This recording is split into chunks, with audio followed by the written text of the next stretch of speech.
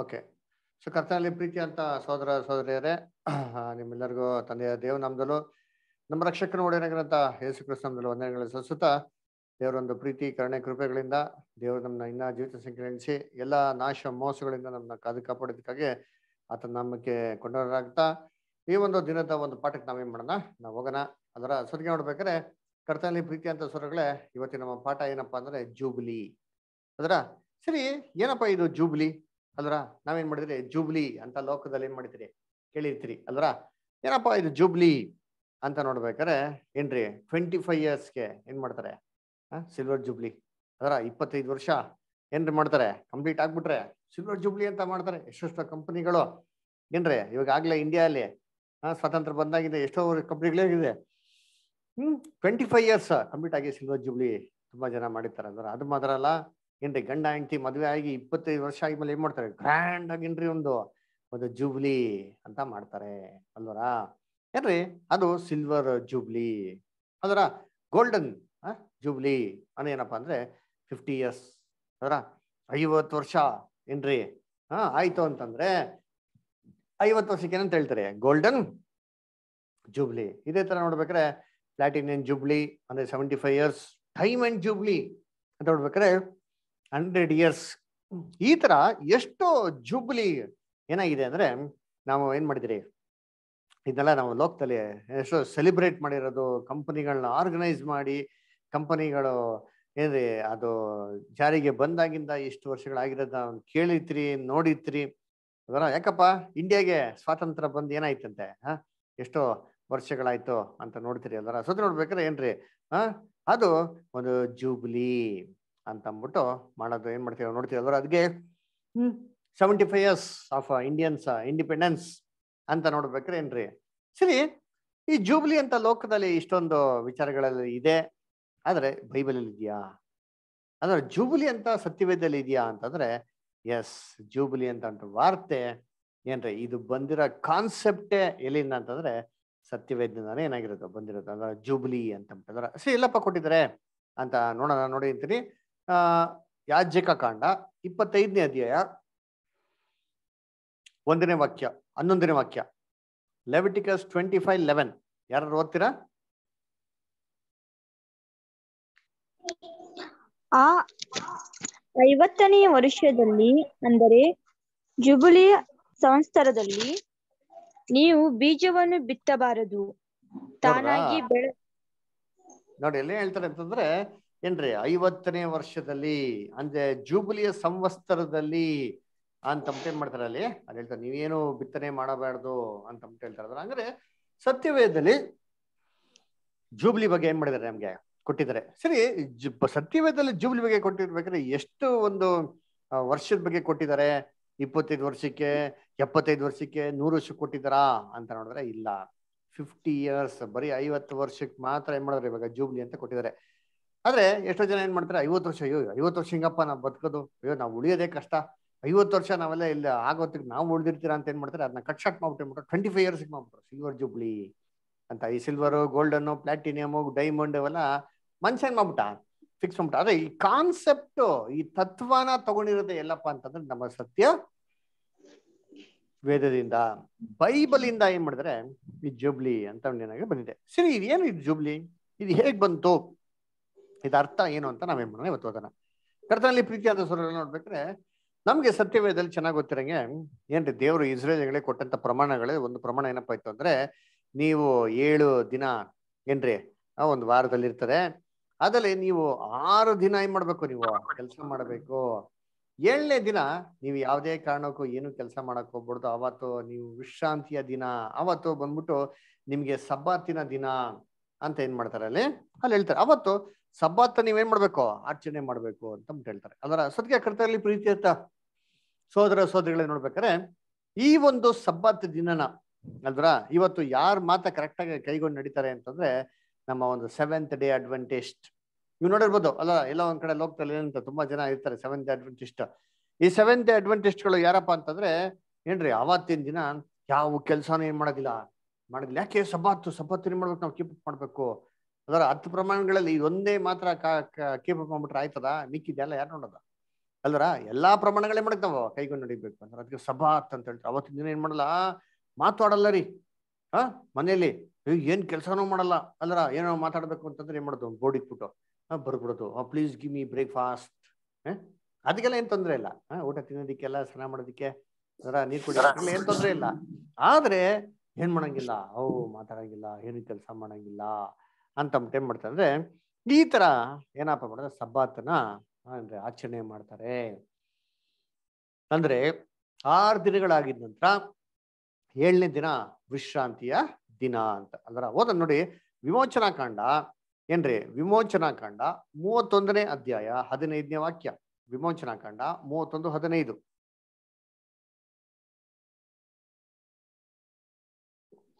ಗೊತ್ತಿರ ಯಾರಾದ್ರ? 7ನೇ ದಿವಸ ಸಂಪೂರ್ಣವಾಗಿ ಕೆಲಸವನ್ನು ನಿಲ್ಲಿಸಬೇಕಾದ ಸಬ್ಬತ್ ದಿನವಾಗಿದೆ. ಅದು ಯೆಹೋವನಿಗೆ ಪರಿಶುದ್ಧವಾದ ದಿನ. ಇಂಥ ಸಬ್ಬತ್ ದಿನದಲ್ಲಿ ಕೆಲಸವೇನಾದರೂ ಮಾಡುವವನಿಗೆ ಮರಣ ಶಿಕ್ಷೆ ಆಗಬೇಕು. ನೋಡ್ರ, ಅದಕ್ಕೆ ಆ ಒಂದು ದಿನ ಪರಿಶುದ್ಧ ದಿನ. ಆ ದಿನದಲ್ಲಿ ಯಾರು ಕೆಲಸನೇ ಮಾಡಬಾರ್ದು. ಆ ದಿನದಲ್ಲಿ ಅಪ್ಪಿತಪ್ಪಿ ಯಾರ ಕೆಲಸ ಮಾಡಿದ್ರೆ ಅವ್ರಿಗೆ ಕೊಡೋಂತ ಶಿಕ್ಷೆ ಏನಪ್ಪಾ ಅಂದ್ರೆ ಮರಣದಂಡನೆ. ಮರಣದಂಡ ಏನ್ ಮಾಡ್ತೀವಿ ಅವ್ರಿಗೆ ವಿಧಿಸ್ತೀರಿ, ಮರಣ ಶಿಕ್ಷೆ ಕೊಡ್ತೀರಿ ಅಂತಬಿಟ್ಟು ವಿಧಿಸಂತೆ. ಇದೇ ಪ್ರಕಾರ ಏನಪ್ಪಾ ಆಯ್ತಾನೆ, ಮೋಸೆ ಕಾಲದಲ್ಲಿ ಒಂದ್ಸತಿ ಏನಾಗಿತ್ತಂದ್ರೆ, ಒಬ್ಬ ವ್ಯಕ್ತಿ ಏನ್ ಮಾಡ್ತಂದ್ರೆ ಕಡ್ಡಿಗಳನ್ನ ಆಯಕ್ ಹೋಗಿರ್ತಾನೆ. ಅಲ್ಲ, ಒಲೆ ಒರ್ಸೋದಿಕ್ಕಂತೇನ್ರಿ ಕಡ್ಡಿಗಳನ್ನ, ಸೌದೆ ಅಲ್ರ.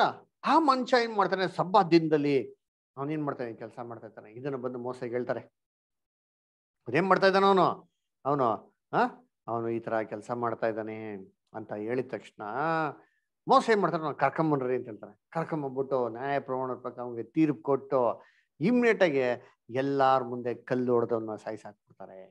ಅದರ ಓದ ನೋಡಿ, ಅರಣ್ಯಕಾಂಡ 15ನೇ ಅಧ್ಯಾಯ 32ರಿಂದ 36ನೇ ವಾಕ್ಯ. Number 15 chapter 32 to 36.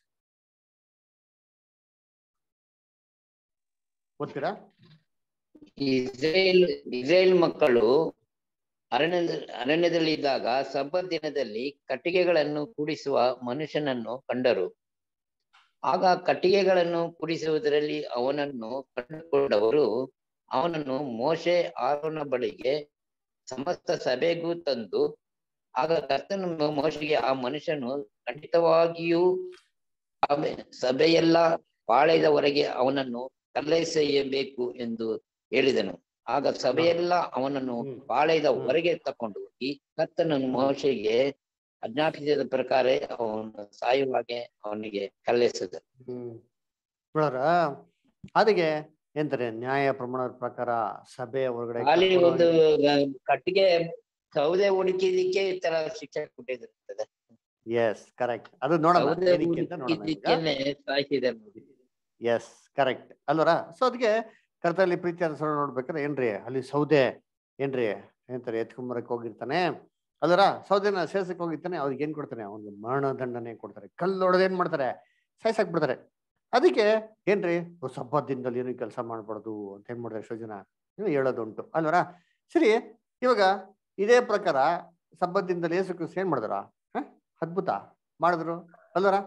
ನೋಡಿ, ಇದೇ ಒಂದು ಕೊರತೆನ ಇಟ್ಕೊಂಡು, ಇದೇ ಒಂದನ್ನ ಪಾಯಿಂಟ್ ಇಟ್ಕೊಂಡು ಯೇಸು ಕ್ರಿಸ್ತನಲ್ಲಿ ಫರಿಸಿಯರು ಸದೀಸರು ತಪ್ಪು ಹುಡುಕೋದಿಕ್ಕೆ ಏನ್ ಮಾಡಿದ್ರು, ಶುರು ಮಾಡಿದ್ರು. ಓದನ ಲೂಕ 6ನೇ ಅಧ್ಯಾಯ 6ರಿಂದ 10. ಓದ್ತೀರಾ ಯಾರಾದ್ರ? ಮತ್ತೊಂದು ಸಬ್ಬತ್ ದಿನದಲ್ಲಿ ಆತನು ಸಭಾಮಂದಿರಕ್ಕೆ ಹೋಗಿ ಉಪದೇಶ ಮಾಡುತ್ತಿರುವಾಗ ಅಲ್ಲಿ ಬಲಗೈ ಬತ್ತಿದವನೊಬ್ಬನು ಇದ್ದನು. ಶಾಸ್ತ್ರಿಗಳು ಫರಿಸಾಯರು ಆತನ ಮೇಲೆ ತಪ್ಪು ಹೊರಿಸುವುದಕ್ಕೆ ಆಸ್ಪದ ಸಿಕ್ಕಬೇಕೆಂದು ಸಬ್ಬತ್ ದಿನದಲ್ಲಿ ಸ್ವಸ್ಥ ಮಾಡುವನು ಏನೋ ಎಂದು ಆತನನ್ನು ಹೊಂಚಿ ನೋಡುತ್ತಿದ್ದರು. ಆದರೆ ಆತನು ಅವರ ಯೋಚನೆಗಳನ್ನು ತಿಳಿದು ಕೈ ಬತ್ತಿ ಹೋಗಿದ್ದ ಆ ಮನುಷ್ಯನಿಗೆ, ಎದ್ದು ನಡುವೆ ಬಂದು ನಿಂತುಕೋ ಎಂದು ಹೇಳಿದನು. ಅವನು ಎದ್ದು ನಿಂತುಕೊಂಡನು. ಆಗ ಯೇಸು ಅವರಿಗೆ, ನಿಮ್ಮನ್ನು ಒಂದು ಮಾತು ಕೇಳುತ್ತೇನೆ. ಸಬ್ಬತ್ ದಿನದಲ್ಲಿ ಯಾವುದನ್ನು ಮಾಡುವುದು ನ್ಯಾಯ, ಮೇಲನ್ನು ಮಾಡುವುದು ಕೇಡನ್ನು ಮಾಡುವುದು, ಪ್ರಾಣವನ್ನು ಉಳಿಸುವುದು ಹಾಳು ಮಾಡುವುದು ಎಂದು ಹೇಳಿ ಸುತ್ತಲೂ ಅವರೆಲ್ಲರನ್ನು ನೋಡಿ ಆ ಮನುಷ್ಯನಿಗೆ, ನಿನ್ನ ಕೈ ಚಾಚು ಎಂದು ಹೇಳಿದನು. ಅವನು ಹಾಗೆ ಮಾಡಿದನು, ಕೈ ವಾಸಿ ಆಯಿತು. ನೋಡ್ರ ಏನಂತೆ, ಕೈ ವಾಸಿ ಆಯಿತು. ಅದಕ್ಕೆ ಕರ್ತನಲ್ಲಿ ಪ್ರೀತಿಯಾದ ಸಹೋದರಗಳೇ, ಇಲ್ಲಿ ಯೇಸು ಕ್ರಿಸ್ತನ ಅದೇ ತರ ಕಲ್ಲೋಡು ಸಾಯಿಸ್ಬೇಕು ಅಂತ ಅಂದ್ಬಿಟ್ಟು ಇವರೇ ಏನ್ ಮಾಡ್ತಾರೆ ಅಂದ್ರೆ ಬತ್ತೋಗಿರೋ ಒಬ್ಬ ಕೈ ಇರಂತ ವ್ಯಕ್ತಿನ ಬೇಕು ಅದ ಸಬ್ಬಾದಿಂದ ಆಲೆ ಕರ್ಕೊಂಬಂದ್ ಏನ್ ಮಾಡ್ತಾರೆ ಬಿಡ್ತಾರೆ. ಬಿಟ್ಬಿಟ್ಟು ನೋಡ್ತಾರೆ ಯೇಸು ಕ್ರಿಸ್ತ ಏನ್ ಮಾಡ್ತಾರೆ ನೋಡೋಣ ಅದ್ಭುತ ಮಾಡ್ತಾರ. ಅದ್ಭುತ ಮಾಡಿದ್ರೆ ಇಮ್ಮಿಡಿಯೇಟ್ ಯೇಸು ಕ್ರಿಸ್ತ ಓಡೋದ್ ಸಾಯಿಸ್ಬಿಡೋಣ ಅಂತಂದ್ರ ಅದಕ್ಕೆ ಯೇಸು ಕ್ರಿಸ್ತ ಏನ್ ಮಾಡ್ತಾರೆ ಅದ್ಭುತ ಮಾಡಕ್ಕಿಂತ ಮುಂಚೆ ಕೇಳ್ತಾರೆ ಏನಪ್ಪಾ ಸಬ್ಬದಿಂದ ಒಳ್ಳೇದ್ ಮಾಡ್ಬೋದೋ ಇಲ್ವೋ ಅಂತ ಪ್ರಶ್ನೆ ಕೇಳ್ಬಿಟ್ಟು ಏನ್ ಮಾಡ್ತಾರೆ ಅಂದ್ರೆ ಸಬ್ಬತ್ ದಿನದಲ್ಲಿ ಈ ವಾಕ್ಯದ ಪ್ರಕಾರ ನಮ್ಗೆ ಏನಪ್ಪ ಗೊತ್ತಾಗ್ತಾರೆ ಅಂತಂದ್ರೆ ಏನ್ರಿ ಒಳ್ಳೆ ಕೆಲ್ಸಗಳನ್ನ ಮಾಡಬಾರ್ದು ಅಂತೇನಿಲ್ಲ. ಇಲ್ಲ ಸಬ್ಬತ್ ದಿನದಲ್ಲಿ ಕೆಲ್ಸನೇ ಮಾಡ್ಬಾರ್ದು ಅಂತೇನಿಲ್ಲ, ಅಲ್ಲೇ ಹೇಳಲಿಲ್ಲ. ಆದ್ರೆ ಒಳ್ಳೆ ಕೆಲಸ ಮಾಡೋದಕ್ಕೇನಿದೆ ಅಧಿಕಾರ ಇದೆ ಅಂತೆ ಅಲ್ವರ. ಸಬ್ಬತ್ ದಿನದಲ್ಲಿ ಕೆಲ್ಸನೇ ಮಾಡ್ಬೇಡ ಅಂತ ಹೇಳಿಲ್ಲ ಅಲ್ವರ. ಅದಕ್ಕೆ ಹೊಡಿತೀನಿ ಏನ್ರಿ ಯೇಸು ಕ್ರಿಸ್ತ ಇನ್ನೊಂದ್ ಕಡೆ ಹೇಳ್ತಾರೆ ನೋಡಿತೀನಿ. ಲೂಕ 13ನೇ ಅಧ್ಯಾಯ 14-15 ಓದಿ ಯಾರಾದ್ರ. ಲೂಕ 13ನೇ ಅಧ್ಯಾಯ 14-15.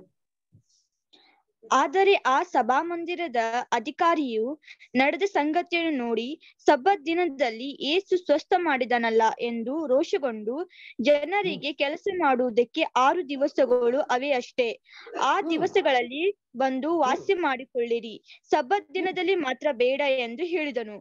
ನೋಡ್ರ ಅದಕ್ಕೇನ್ ಹೇಳ್ತಾರೆ ಏನಪ್ಪಾ ಅಧಿಕಾರಿ ಕೋಪ ಬಿಡ್ತದೆ. 6 ದಿನ ಇಲ್ವಾ ನಿಮ್ಗೆ ಸ್ವಸ್ಥ ಮಾಡ್ಕೊಳಕ್ಕೆ? ಇವತ್ತೇ ಬರ್ಬೇಕಾ ನೀವು? ಹೋಗಿ ಏನ್ ಮಾಡಿ ನೀವು ಸಬ್ಬತ್ ದಿನ ಬೇಡ ಅಂತ ಏನ್ ಮಾಡ್ತಾರೆ ಹೇಳ್ತಾರೆ, ರೋಷಗೊಂಡ್ಬಿಡ್ತಾರೆ, ಕೋಪ ಬಿಡ್ತಾರೆ. ಅದಕ್ಕೆ ಯೇಸು ಕ್ರಿಸ್ತ ಏನು ಉತ್ತರ ಕೊಡ್ತಾರೆ ನೋಡಿ, ಮುಂದಕ್ಕೆ ಓದಿ. ಆ ಮಾತನ್ನು ಕೇಳಿ ಸ್ವಾಮಿಯು ಅವನಿಗೆ, ಕಪಟಿಗಳು ನೀವು, ನಿಮ್ಮಲ್ಲಿ ಪ್ರತಿಯೊಬ್ಬನು ಸಬ್ಬತ್ ದಿನದಲ್ಲಿ ತನ್ನ ಎತ್ತನ್ನಾಗಲಿ ಕತ್ತೆಯನ್ನಾಗಲಿ ಗೋದಲಿಯಿಂದ ಬಿಚ್ಚಿ ನೀರು ಕುಡಿಸುವುದಕ್ಕಾಗಿ ಹಿಡುಕೊಂಡು ಹೋಗುತ್ತಾನಲ್ಲವೇ? ಹಾಗಾದರೆ 18 ವರ್ಷಗಳ ತನಕ ಸೈತಾನನ್ನು ಕಟ್ಟಿ ಹಾಕಿದ್ದವಳು ಅಬ್ರಹಾಮನ ವಂಶದವಳು ಆಗಿರುವ ಈಕೆಯನ್ನು ಸಬ್ಬತ್ ದಿನದಲ್ಲಿ ಈ ಕಟ್ಟಿನೊಳಗಿಂದ ಬಿಡಿಸಬಾರದು ಎಂದು ಉತ್ತರ ಕೊಟ್ಟನು. ನೋಡ್ರ ಅದಕ್ಕೇನ್ ಹೇಳ್ತಾರೆ ಏನಪ್ಪಾ ರೋಷಗೊಳ್ತೀರಾ? ಸಬ್ಬತ್ ದಿನದಲ್ಲಿ ನಿಮ್ಮ ಕತ್ತೆ ಕಟ್ಟಿಗೆಯಿಂದ ಬಿಡಿಸ್ಬಿಟ್ಟು ನೀರ್ ಕುಡ್ಸೋದಕ್ಕೆ ಕರ್ಕೊಂಡೋಗಲ್ವಾ? ಇನ್ನೊಂದ್ ಕಡೆ ಎಕ್ಸಾಂಪಲ್ ಕೊಡ್ತಾರೆ, ನಿಮ್ ಕತ್ತೆ ಸಬ್ಬತ್ ದಿನ ಹಳ್ಳೆ ಬಿತ್ತು ಅಲ್ದ ಬಿತ್ತು ಅಂದ್ರೆ ನೀವು ಎತ್ತದಿಲ್ವಾ ಅಲ್ವರ? ಹಂಗಾರೆ ಏನು ಸಬ್ಬತ್ ದಿನದಲ್ಲಿ ಕೆಲಸ ಮಾಡ್ಬೇಡ ಅಂತ ಹೇಳಿಲ್ಲ, ಸಬ್ಬತ್ ದಿನದಲ್ಲಿ ಏನ್ ಮಾಡ್ಬೇಡ ಅಂತ ಏನ್ ಮಾಡುತ್ತೆ ನಮ್ಗೆ ಇಲ್ಲಿ ಸೂಚನೆ ನಮಗ್ ಕೊಟ್ಟಿದ್ದಾರೆ ಅಲ್ವರ. ಅದಕ್ಕೆ ಕರ್ತನಲ್ಲಿ ಪ್ರೀತಿಯಾದ ಸ್ವರಗಳು ನೋಡ್ಬೇಕ್ರೆ ಇಲ್ಲಿ ಏನ್ರಿ ಕೆಟ್ಟ ಕೆಲಸ ಮಾಡೋದಕ್ಕೇನಿಲ್ಲ ಅನುಮತಿ ಇಲ್ಲ ಅಲ್ವರ. ಒಳ್ಳೆ ಕೆಲಸ ಮಾಡೋದಕ್ಕೇನಿಲ್ಲ ತಡೆ ಏನಿಲ್ಲ ಇಲ್ಲಿ ಅಲ್ವರ. ಅದಕ್ಕೆ ನೋಡ್ಬೇಕ್ರೆ ಯೇಸು ಕ್ರಿಸ್ತ ಶಿಷ್ಯನ್ರು ಏನ್ ಮಾಡ್ತಿರ್ತಾರೆ ಸಬ್ಬತ್ ದಿನದಲ್ಲಿ ಹೋಗ್ಬಿಟ್ಟು ಆ ಒಂದು ಹೊಲದ ಹತ್ರಕ್ಕೆ ಹೋಗ್ತಾ ಇರ್ಬೇಕಾರೆ ಏನ್ ಮಾಡ್ತಾರೆ, ಆ ಗೋಧಿಯ ತೆನೆಯನ್ನು ತಗೊಂಡು ಏನ್ ಮಾಡ್ತಾರೆ ಅಲ್ವರ. ಓದಿ ಮಾರ್ಕ್ 2ನೇ ಅಧ್ಯಾಯ 23-28. ಯೇಸು ಸಬ್ಬತ್ ದಿನದಲ್ಲಿ ಪೈರಿನ ಹೊಲಗಳನ್ನು ಹಾದು ಹೋಗುತ್ತಿರುವಾಗ ಆತನ ಶಿಷ್ಯರು ನಡೆಯುತ್ತಾ ತೆನೆಗಳನ್ನು ಮುರುಕೊಂಡರು. ಫರಿಸಾಯರು ಆತನನ್ನು ನೋಡು, ಇವರು ಸಬ್ಬತ್ ದಿನದಲ್ಲಿ ಮಾಡಬಾರದ ಕೆಲಸವನ್ನು ಏಕೆ ಮಾಡುತ್ತಾರೆ ಎಂದು ಕೇಳಿದರು. ಆತನು ಅವರಿಗೆ, ದಾವೀದನು ತನ್ನ ಸಂಗಡ ಇದ್ದವರು ಕೊರತೆ ಉಳ್ಳವರಾಗಿ ಹಸಿದಾಗ ಏನು ಮಾಡಿದವನೆಂಬುದು ನೀವು ಎಂದಾದರೂ ಓದಲಿಲ್ಲವೋ? ಅವನು ಮಹಾಯಾಜಕನಾದ ಅಭಿಯಾತನರನ ಕಾಲದಲ್ಲಿ ದೇವ ಮಂದಿರದೊಳಕ್ಕೆ ಹೋಗಿ ಯಾಜಕರು ಹೊರತು ಮತ್ಯಾರು ತಿನ್ನಬಾರದ ನೈವೇದ್ಯದ ರೊಟ್ಟಿಗಳನ್ನು ತಾನು ತಿಂದು ತನ್ನ ಸಂಗಡ ಇದ್ದವರಿಗೂ ಕೊಟ್ಟನಲ್ಲ ಎಂದು ಹೇಳಿದನು. ಮತ್ತು ಆತನು ಸಬ್ಬತ್ ದಿನವು ಮನುಷ್ಯರಿಗೋಸ್ಕರ ಉಂಟಾಯಿತೇ ಹೊರತು ಮನುಷ್ಯರು ಸಬ್ಬತ್ ದಿನಕ್ಕೋಸ್ಕರ ಉಂಟಾಗಲಿಲ್ಲ. ಹೀಗಿರಲಾಗಿ ಮನುಷ್ಯ ಕುಮಾರು ಸಬ್ಬತ್ ದಿನಕ್ಕೂ ಒಡೆಯನಾಗಿದ್ದಾನೆ ಅಂದನು. ನೋಡ್ರ ಮನುಷ್ಯ ಕುಮಾರನೇನ್ ಸಬ್ಬತ್ ದಿನಕ್ಕೆ ಒಡೆಯನಾಗಿದ್ದಾನೆ ಅಂತ ಹೇಳ್ತಾರೆ. ಅದಕ್ಕೆ ಎಕ್ಸಾಂಪಲ್ ಕೊಡ್ತಾರೆ, ದಾವೀದನ್ ಮಾಡಿಲ್ವಾ? ದಾವೀದನ್ ದೇವ್ರ ಶಿಕ್ಷೆ ಕೊಟ್ರ ಆಲಯದಲ್ಲಿರಂತ ಹೋಗೋ ರೊಟ್ಟಿನ ಏನ್ ಮಾಡೋರು ಅವರು ಅಭಿಯತ್ತರ ಒಂದು ಕಾಲದಲ್ಲಿ ಈಸ್ಕೊಂಡು ತಿಂದವ್ರೆ ಅಂತ ಹೇಳ್ತಾರೆ. ಅವ್ರವ್ರ ಸಂಗಡಿಗಳೆಲ್ಲ ತಿಂದವ್ರೆ ಅಂತ ಹೇಳ್ತಾರೆ ಅಲ್ವರ. ಯಾವಾಗ ತಿಂದಿದ್ದು? ಸಬ್ಬತ್ ದಿನದಲ್ಲೇ ಅಲ್ವರ. ಯಾಕೆ ಸಬ್ಬತ್ ದಿನದ ರೊಟ್ಟಿ ಏನ್ ಮಾಡ್ತಾ ಇದ್ರು ಅಲ್ಲಿ ಚೇಂಜ್ ಮಾಡ್ತಾ ಇದ್ರು ಅಲ್ವರ. ಆ ಒಂದು ಚೇಂಜ್ ಮಾಡಿದಂತ ರೊಟ್ಟಿನ ಏನ್ರಿ ದಾವೀದು ಮತ್ತೆ ಅವ್ರ ಸಂಗಡಿಗರು ಏನ್ ಮಾಡ್ತಾರೆ ತಗೊಂಡು ಸಬ್ಬತ್ ದಿನದಲ್ಲಿ ತಿಂತಾರೆ, ತಿನ್ಬಾರ್ದಾಗಿತ್ತ ಅದು ಅದರ. ಅದಕ್ಕೆ ಹೇಳ್ತಾರೆ ಸಬ್ಬಾತು ಏನಕ್ಕೋಸ್ಕರ ಮಾಡಿದಂತೆ? ಮನುಷ್ಯನಿಗೋಸ್ಕರ ಮಾಡಿದಂತೆ ಅದರ. ಮನುಷ್ಯನ ಬಂದ್ಬಿಟ್ಟು ಸಬ್ಬಾತ್ಗೋಸ್ಕರ ಏನ್ ಮಾಡಿಲ್ವಂತಲ್ಲಿ ಅಲ್ಲಿ ಮಾಡಿಲ್ವಂತೆ ಅಲ್ವರ. Not man for the ಸಬ್ಬಾತ್. ಮನುಷ್ಯನ ಸಬ್ಬಾತ್ಗೋಸ್ಕರ ಮಾಡಿಲ್ಲ, ಸಬ್ಬಾತು ಮನುಷ್ಯನಿಗೋಸ್ಕರ ಏನ್ ಮಾಡಿದ್ರಲ್ಲಿ ಅಲ್ಲಿ ಮಾಡಿರೋದು ಅಂತ ಹೇಳ್ತಾರೆ. ಅಂದ್ರೆ ಏನಪ್ಪ ಇದರ್ಥ ಅಂದ್ರೆ ಕರ್ತನಲ್ಲಿ ಪ್ರೀತಿಯಾದ ಸಹೋದರಗಳೇ, ಹಂಗಾರೆ ಸಬ್ಬಾತದ ಒಂದು ಉದ್ದೇಶ ಇತ್ತು. ಅದಕ್ಕೋಸ್ಕರ ದೇವರು ಮನುಷ್ಯನಿಗೆ ಏನ್ ಮಾಡಿದ್ವಿ, ಸಬ್ಬಾತನ ಕೊಟ್ಟಿದ್ದು ಅಂತ ಹೇಳ್ತಾರೆ. ಹಾಗಾದ್ರೆ ಏನಪ್ಪ ಅದು ಉದ್ದೇಶ? ಅದು ಏನಕ್ಕೆ ದೇವರು ಮನುಷ್ಯನಿಗೆ ಸಬ್ಬಾತ್ ಅಂತ ಕೊಟ್ಟಿದ್ದು ಅಂತ ನೋಡ್ಬೇಕಾದ್ರೆ ಏನ್ರಿ, ಇಲ್ಲಿ ಇಸ್ರೇಲ್ ಜನಗಳು ಏನಪ್ಪ ಮಾಡೋರು ಅಂತಂದ್ರೆ, ಪ್ರತಿ ಸಬ್ಬಾತ್ ದಿನ ಅವ್ರು ಏನ್ ಮಾಡ್ಬೇಕು ಅಂತಂದ್ರೆ, ಎಲ್ಲಾ ಇಸ್ರೇಲ್ ಜನಗಳು ಒಂದು ಜಾಗದಲ್ಲಿ ಸೇರ್ಬಿಟ್ಟು ಆಲಯದಲ್ಲಿ ದೇವರ ವಾಕ್ಯದ ಪಾರಾಯಣ ಕೇಳ್ಬೇಕಂತೆ. ಓದ ನೋಡಿರ್ತೀನಿ ಎಲ್ಲಂದ್ರೆ ಅಪೊಸ್ಲ ಕೃತ್ಯಗಳು 13:27. ಅಪೊಸ್ಲ ಕೃತ್ಯಗಳಲ್ಲಿ 13ನೇ ಅಧ್ಯಾಯ 27ನೇ ವಾಕ್ಯ. ಯಾರು ಸನೇಮಿನಲ್ಲಿ ವಾಸವಾಗಿರುವವರು, ಅವರ ಅಧಿಕಾರಿಗಳು ಆತನಾಗಲಿ ಪ್ರತಿ ಅಲ್ಲಿ ಪ್ರತಿ ಸಬ್ಬತ್ ದಿನದಲ್ಲಿ ಕಾಲ ಬ್ರದರ್ ಮೋಹನ್ ಬ್ರದರ್, ಇಲ್ಲಿ ಪ್ರಿಂಟ್ ಆಗಿರೋ ಸ್ವಲ್ಪ ಮಿಸ್ಟೇಕ್ ಇದೆ. ದಯವಿಟ್ಟು ಬುಕ್ ಇದ್ರೆ ಓದ್ಬಿಡಿ ಬ್ರದರ್ ಪ್ಲೀಸ್, ಬೈಬಲ್ ಅಲ್ಲಿ.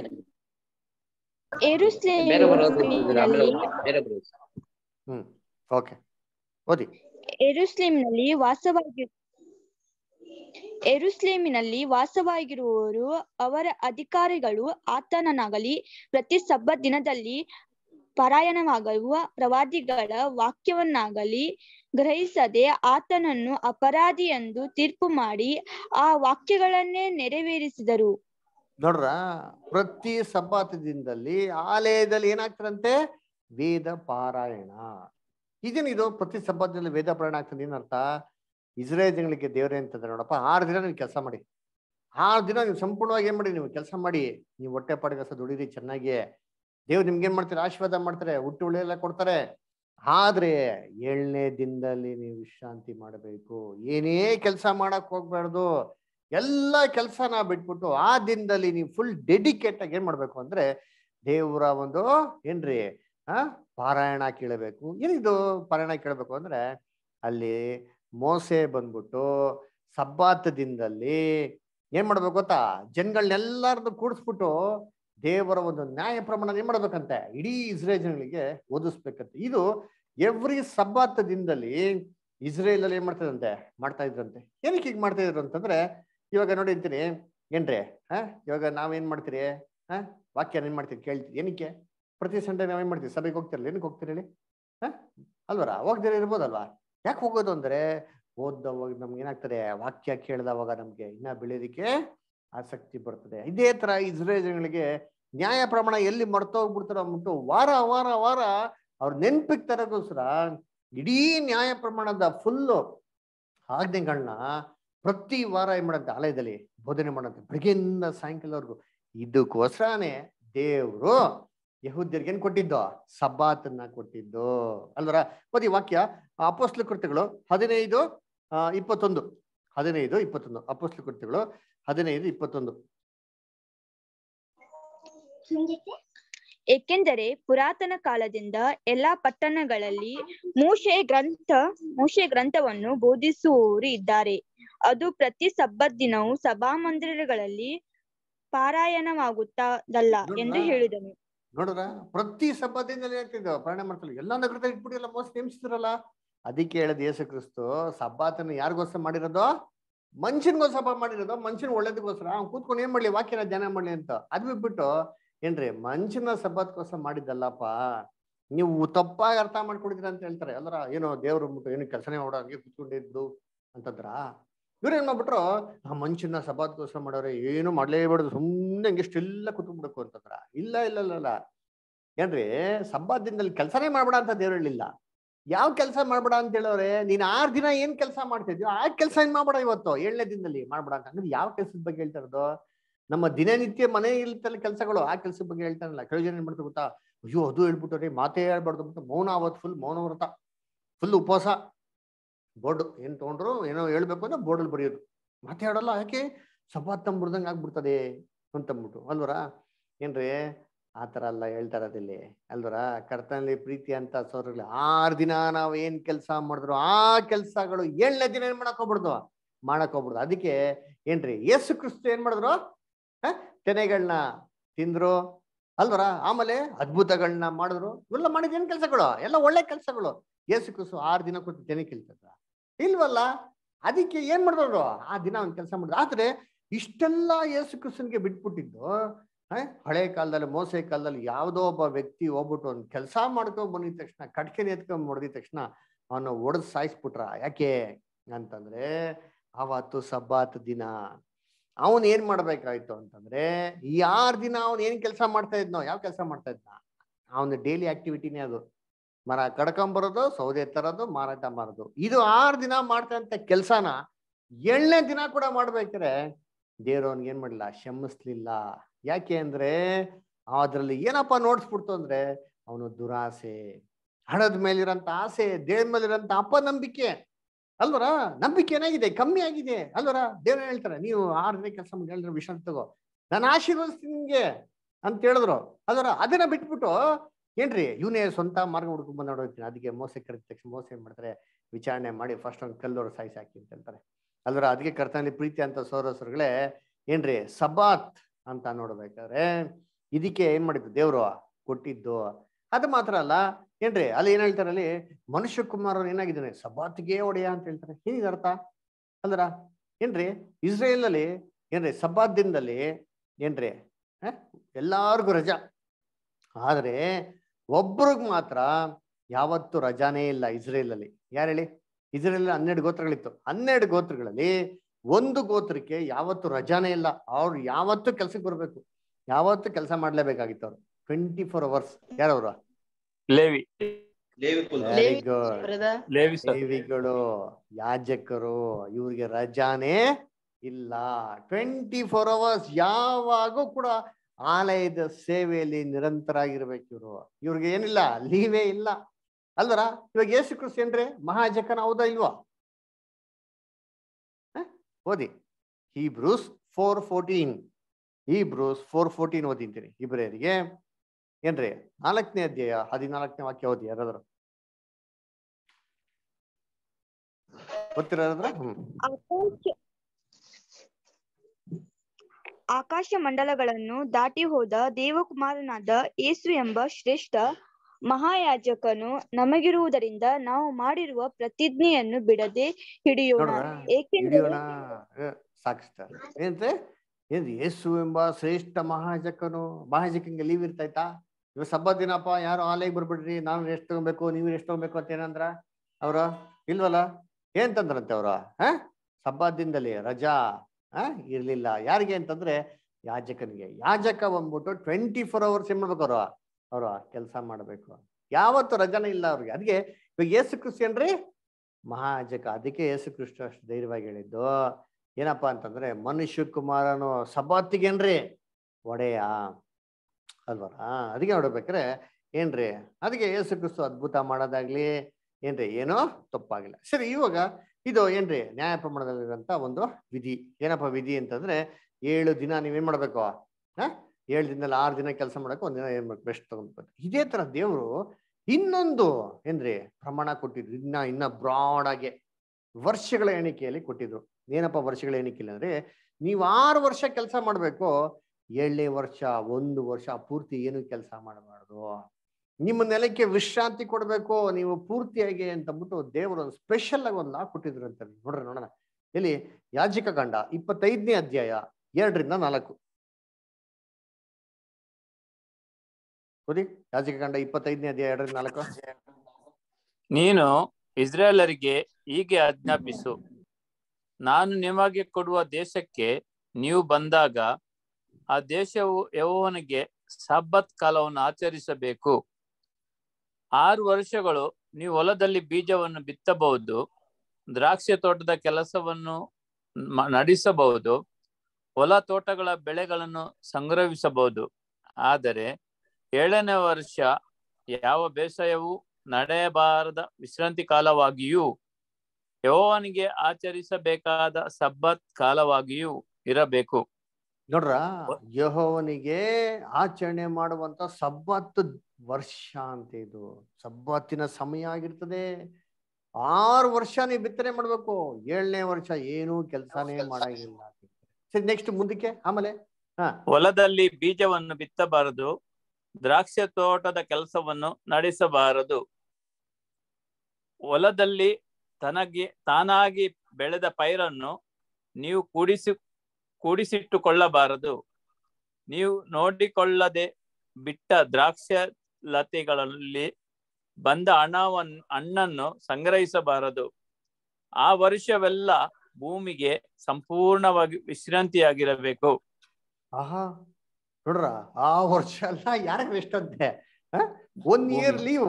ಯಾವ್ದಕ್ಕೆ? ಲ್ಯಾಂಡ್ಗೆ. ಏನ್ರಿ ಗ್ರೇಟ್ ಗಾಡ್. ಒಬ್ಬ ನೋಡ್ರಿ, ನಮ್ ದೇವ್ರು ಈ ಬಗ್ಗೆ ಓದನ ಏನ್ರಿ, ಭೂಮಿ ಮೇಲೆ ಕರುಣೆ ಇಟ್ಟವ್ರ ದೇವ್ರು. ನೋಡಿದ್ರ 6 ವರ್ಷ ಭೂಮಿ ಕಷ್ಟಪಟ್ಟು ಕೆಲಸ ಮಾಡಿದೆ. ದಯವಿಟ್ಟು ಏನ್ ಮಾಡ್ರಿ, 1 ವರ್ಷ ಭೂಮಿಗೆ ವಿಶ್ರಾಂತಿ ಕೊಟ್ಬಿಡಿ. ಏನು ಕೇಳಕ್ ಹೋಗ್ಬಾರ್ದು, ತಾನಾಗೆ ಏನ್ ಬಿಡಿಸ್ರಿ ಮುಟ್ಟಕ್ ಹೋಗ್ಬಾರ್ದು ಅದನ್ನ ಅಂತ ಏನ್ ಮಾಡ್ತಾರೆ, ಅದನ್ನ ಬಿಟ್ಬಿಡ್ತಾರೆ ಅಲ್ವರ. ಅದಕ್ಕೆ ಇವಾಗ ಹಂಗಾರೆ 1 ವರ್ಷ ಏನ್ರಿ ನೆಲದಲ್ಲಿ ಬಿತ್ತನೆ ಏನ್ ಮಾಡಿಲ್ಲ ಅಂತಂದ್ರೆ ಜನಗಳು ತಿನ್ನೋದು ಏನಂಗಾರೆ ಅಂದ್ರೆ 1 ವರ್ಷ. ಇವಾಗ ನಾವು 1 ವರ್ಷ ಕೆಲಸ ಮಾಡ್ಕೊಂಡು ಮನೆ ಇದ್ರೆ ನಾವು ಹೊಟ್ಟೆ ಪಾಡ ಏನೋ ಹಂಗಾರೆ ಇಸ್ರೇಲ್ ಜನಗಳಿಗೇನೋ ಹೊಟ್ಟೆ ಪಾಡೋ. ಏನಪ್ಪ ಹೇಳಿದ್ರು ಅಂತಂದ್ರೆ, ನಾನ್ ನಿಮ್ಗೆ ಆಶೀರ್ವದಿಸ್ತೀನಿ. ಯಾವ ಶರ ಆಶೀರ್ವದಿಸ್ತೀನಿ ಅಂತಂದ್ರೆ, ನೀವು 7ನೇ ವರ್ಷದಲ್ಲಿ ಏನೆಲ್ಲ ನೀವು ಸಂಪಾದನೆ ಮಾಡ್ಬೇಕಾಗಿತ್ತೋ ನಿಮ್ಗೆ 6ನೇ ವರ್ಷದಲ್ಲೇ ಕೊಟ್ಬಿಡ್ತೀನಿ. ಸಮೃದ್ಧಿಯಾಗಿ ಆಶೀರ್ವಾದ ಮಾಡ್ಬಿಡ್ತೀನಿ. ನಿಮ್ಗೆ ಏನ್ ಬರ್ಬೇಕು ಅಷ್ಟೊಂದು ಏನ್ ಮಾಡ್ತೀನಿ, ಶ್ರೀಮಂತಿಕೆ ಕೊಡ್ತೀನಿ, ದವಸ ಧಾನ್ಯಗಳನ್ನ ಕೊಡ್ತೀನಿ ಅಂತ ಹೇಳ್ತಾರೆ. ಓದಿಂತೀನಿ Leviticus 25th chapter 21 and 22.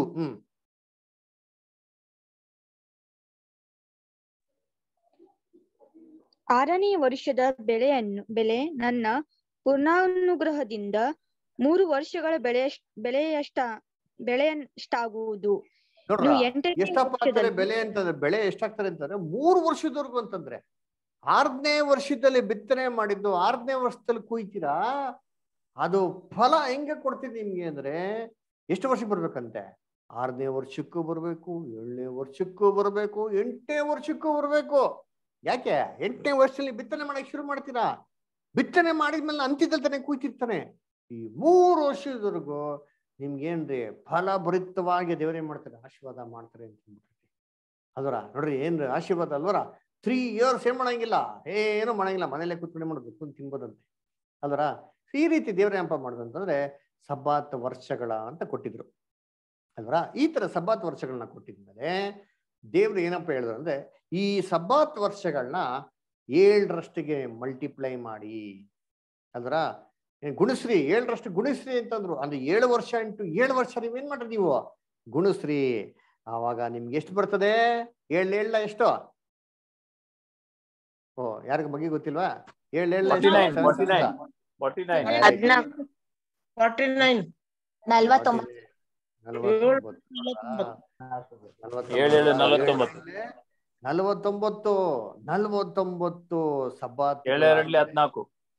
S, 7 7 7 + 7 14. 7 7 ಏನ್ರಿ 49.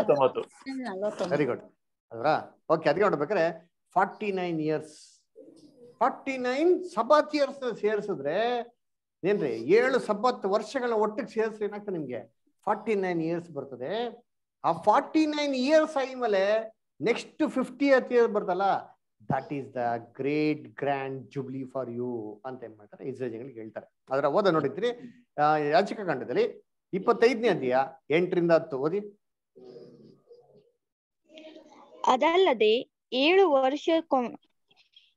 ವರ್ಷಕ್ಕೊಂದರಂತೆ 7 ಸಬ್ಬತ್ ವರ್ಷಗಳನ್ನು ಲೆಕ್ಕಿಸಬೇಕು. ಆ 7 ಸಬ್ಬತ್ ಸಂವತ್ಸರಗಳ ಕಾಲವು ಅಂದರೆ 49 ವರ್ಷಗಳು ಕಳೆದ ಮೇಲೆ 7ನೇ ತಿಂಗಳಿನ 10ನೇ ದಿವಸದಲ್ಲಿ ನಿಮ್ಮ ದೇಶದಲ್ಲೆಲ್ಲ ಕೊಂಬಿನ ಧ್ವನಿಯನ್ನು ಮಾಡಿಸಬೇಕು. ಸಕಲ ದೋಷ ಪರಿಹಾರಕವಾದ ಆ ದಿನದಲ್ಲೇ ನಿಮ್ಮ ದೇಶದಲ್ಲೆಲ್ಲ ಆ ಕೊಂಬಿನ ಧ್ವನಿಯನ್ನು ಮಾಡಿಸಬೇಕು. ನೋಡ್ರ ಏನ್ ಹೇಳ್ತಾರೆ, ಆ ಒಂದು ಯುಬ್ಲಿಯ ವರ್ಷದಲ್ಲಿ 50ನೇ ವರ್ಷ ನಿಮ್ಗೆ ಏನಾಗಿರ್ತಾರೆ, ಯುಬ್ಲಿ ವರ್ಷ ಆಗಿರ್ತಾರೆ. ಆ 50ನೇ ವರ್ಷದಲ್ಲಿ ನೀವೇನ್ ಮಾಡ್ಬೇಕು, ಕೊಂಬುದಿಸ್ಬೇಕು ಅಂತ ಹೇಳ್ತಾರೆ. ಎಲ್ಲರಿಗೂ ಏನ್ ಮಾಡ್ಬೇಕು, ಜೋರ್ಗೆ ಕೊಂಬುದಿಸ್ಬೇಕು ಅಂತ ಹೇಳ್ತಾರೆ ಅಲ್ವರ. 7ನೇ ತಿಂಗಳಲ್ಲಿ ಕೊಂಬುದಿಸ್ಬೇಕು ಅಂತ ಹೇಳ್ತಾರೆ. ಆಮೇಲೆ ನೆಕ್ಸ್ಟ್, ನೀವು 50ನೇ ವರ್ಷವನ್ನು ದೇವರಿಗೆ ಮೀಸಲಾದ ವರ್ಷವೆಂದು ಭಾವಿಸಿ ಅದರಲ್ಲಿ ದೇಶದ ನಿವಾಸಿಗರೆಲ್ಲರಿಗೂ ಬಿಡುಗಡೆ ಆಯ್ತೆಂಬುದಾಗಿ ಸಾರಬೇಕು. ನೋಡ್ರ 50ನೇ ವರ್ಷದಲ್ಲಿ ನೀವೇನ್ ಮಾಡ್ಬೇಕು ಅಂತಂದ್ರೆ ದೇಶದಂತ ಎಲ್ಲಾ ಜನಗಳಿಗೆ ಬಿಡುಗಡೆ ಆಯ್ತಲ್ಲ ಅಂತಂದ್ಬಿಟ್ಟು ಆ ತುತ್ತೂರಿ ಊದಿ ಸಾರ್ಬೇಕು, ಬಿಡುಗಡೆ ಮಾಡ್ಬೇಕು, ಫ್ರೀಡಮ್ ಕೊಡ್ಬೇಕು ನೀವು ಅಂತ ಹೇಳ್ತಾರೆ. ಅಲ್ರ ಏನ್ರಿ, ಬಿಡುಗಡೆನ ಪ್ರಕಟಿಸಬೇಕು ಅಂತ ಹೇಳ್ತಾರೆ. ಯಾಕೆ? ಅದು ಜೂಬಿಲಿ ಸಂವತ್ಸರವಾದದ್ದರಿಂದ ನೀವೆಲ್ಲರೂ ನಿಮ್ಮ ನಿಮ್ಮ ಸ್ವಂತ ಭೂಮಿಗಳಿಗೂ ಸ್ವಜನರ ಬಳಿಗೂ ಹೋಗಿ ಇರಬಹುದು. ಆ 50ನೇ ವರ್ಷದಲ್ಲಿ, ಅಂದರೆ ಜೂಬಿಲಿ ಸಂವತ್ಸರದಲ್ಲಿ ನೀವು ಬೀಜವನ್ನು ಬಿತ್ತಬಾರದು. ನೋಡ್ರ 50th ಏನು ಬಿತ್ತನೆ ಮಾಡ್ಬಾರ್ದು. ನಿಮ್ಗೆ ಏನ್ರಿ ಗ್ರೇಟ್ ಗ್ರ್ಯಾಂಡ್ ಜುಬ್ಲಿ, ಅವತ್ತೆಲ್ಲರಿಗೂ ಸ್ವಾತಂತ್ರ್ಯ, ಎಲ್ಲ ತನ್ನ ಮನೆಗಳಿಗೆ ಹೋಗ್ಬೋದು ಅಂತ ಹೇಳ್ತಾರೆ. ಇದೇನಿದು ತನ್ನ ಮನೆಗಳಿಗೆ ಹೋಗ್ಬೋದು ಅಂತ ಕೇಳ್ತಾರೆ ಇದು ಅಂತಂದ್ರೆ, ಇವಾಗ ಇಸ್ರೇಲ್ ಅಲ್ಲಿ ನಮ್ಗೆ ಚೆನ್ನಾಗಿ ಗೊತ್ತು. ಇಸ್ರೇಲ್ ನಲ್ಲಿ ಏನ್ರಿ ದೇವರು ಇಡೀ ಲ್ಯಾಂಡ್ ನ ಎಲ್ಲಾರ್ಗು ಈಕ್ವಲ್ ಆಗಿ ಡಿಸ್ಟ್ರಿಬ್ಯೂಟ್ ಮಾಡ್ಬಿಟ್ಟು, ಯಾರಿಗೂ ಕಮ್ಮಿ ಇಲ್ಲ, ಯಾರಿಗೂ ಜಾಸ್ತಿ ಇಲ್ಲ, ಶ್ರೀಮಂತನ ಜಾಸ್ತಿ ಇಲ್ಲ, ಬಡವನ್ ಕಮ್ಮಿ ಇಲ್ಲ, ಎಲ್ಲಾರು ಈಕ್ವಲ್ ಆಗಿದ್ರು. ಆದ್ರೂ ಯಾರೋ ಕಷ್ಟದಲ್ಲಿ ಬಿದ್ದು ಸಾಲ ಬಿದ್ದೋಗ್ಬಿಟ್ಟ ಅಂತಂದ್ರೆ ಏನ್ರಿ ಅವರು ಸಾಲ ಏನ್ರಿ ಕೇಳ್ಬೇಕಾಗಿತ್ತು ಅಲ್ವರ. ಬೈಬಲ್ ಹೇಳ್ತಾರೆ ಸಾಲ ಏನ್ ಮಾಡಕ್ ಹೋಗ್ಬಿಡಿ ನೀವು, ಬಡ್ಡಿ ವ್ಯವಹಾರ ಮಾಡಕ್ ಹೋಗ್ಬಿಡಿ ಅಂತ ಹೇಳ್ತಾರೆ. ಯಾರೋ ನಿಮ್ಮ ಸಹೋದರ ಕೇಳಿದ್ರೆ ಏನ್ ಮಾಡಿ, ನೀವು ದಾನವಾಗಿ ಏನ್ ಮಾಡಿ, ನೀವು ಕೊಡಿ ಹೊರ್ತು ಬಡ್ಡಿ ವ್ಯವಹಾರ ಮಾಡ್ಬೇಡಿ ಅಂತ ಹೇಳ್ತಾರೆ. ಅಂದ್ರ ಇವಾಗೆಲ್ಲ ಏನ್ರಿ ಬಡ್ಡಿ ಹಾಕಿ ಚಕ್ರ ಬಡ್ಡಿ ಹಾಕಿ ಏನ್ ಮಾಡ್ತಾರೆ, ಕ್ಲೀನ್ ಆಗಿ ಕೊಟ್ಟಿರೋದನ್ನೆಲ್ಲ ವಸೂಲಿ ಮಾಡ್ಕೊಂಡು ಎಲ್ಲ ಏನ್ ಮಾಡ್ತಾರೆ, ಬರ್ಬಾದ್ ಮಾಡಕ್ ಬಿಡ್ತಾರೆ. ಬೈಬಲ್ ಹೇಳ್ತಾರೆ ನೀವು ಈ ತರ ಮಾಡ್ಬೇಡಿ ಅಂತ ಹೇಳ್ತಾರೆ. ಓದಿಂತೀನಿ ಅದೇ ಅಧ್ಯಾಯದಲ್ಲಿ 36 ಮತ್ತೆ 37ನೇ ವಾಕ್ಯ ಅಷ್ಟೇ. 36, 37 ಓದಿ ಅಷ್ಟೇ. ನೀವು ಅವನಿಂದ ಬಡ್ಡಿಯನ್ನಾಗಲಿ ಲಾಭವನ್ನಾಗಲಿ ತೆಗೆದುಕೊಳ್ಳಬಾರದು. ಅವನು ನಿಮ್ಮ ಬಳಿಯಲ್ಲಿ ಬದುಕುವಂತೆ ನೀವು ದೇವರಲ್ಲಿ ಭಯಭಕ್ತಿಯುಳ್ಳವರಾಗಿ ನಡೆದುಕೊಳ್ಳಬೇಕು.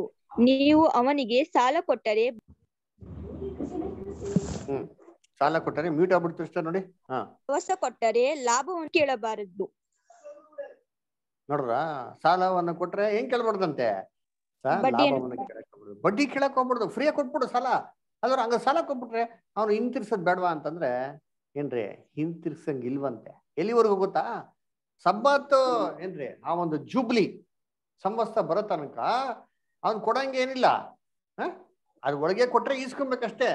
ಆದ್ರೆ ಯೂಬ್ಲಿ ಸಂದರ್ಭ ಬಂದಿದ ತಕ್ಷಣ ಅವನಿಗೆ ದುಡ್ಡು ಕೊಡಕ್ಕಾಗಿಲ್ಲ ಅಂತಂದ್ರೆ ಅವನಿಗೆ ಬಿಟ್ಬಿಡ್ಬೇಕು. ಸಾಲ ಎಲ್ಲ ಮನ್ನಾ ಅಂತೆ, ಟೋಟಲಿ ಫ್ರೀ, ಅವ್ನು ವಾಪಸ್ ಬಿಟ್ಬಿಡ್ಬೇಕಂತೆ. ಆಮೇಲೆ ಸರಿ, ಇವಾಗ ಎಷ್ಟೋ ಜನ ಏನ್ ಮಾಡ್ತಾರೆ, ಸಾಲ ಮಾಡ್ಕೊಂತಾರೆ. ಸಾಲ ಮಾಡ್ಕೊಂಡು ಕೂಡ ಜೀವನ ನಡ್ಸಕ್ಕಾಗಿಲ್ಲ ಅಂತ ಏನ್ ಮಾಡ್ತಾರೆ ಅಂದ್ರೆ ತನ್ನ ಹತ್ರ ಇರೋಂಥ ಆಸ್ತಿ ಏನ್ ಮಾಡ್ತಾರೆ, ಮಾರ್ಕೊಂತಾರೆ. ನೆಲ ಏನ್ ಮಾಡ್ತಾರೆ, ಮಾಡ್ಬಿಡ್ತಾರೆ. ಇಸ್ರೇಲ್ ಅಲ್ಲಿ ಏನ್ ಮಾಡಂಗಿಲ್ಲ, ನೆಲನ ಮಾರಂಗೆ ಇಲ್ಲ.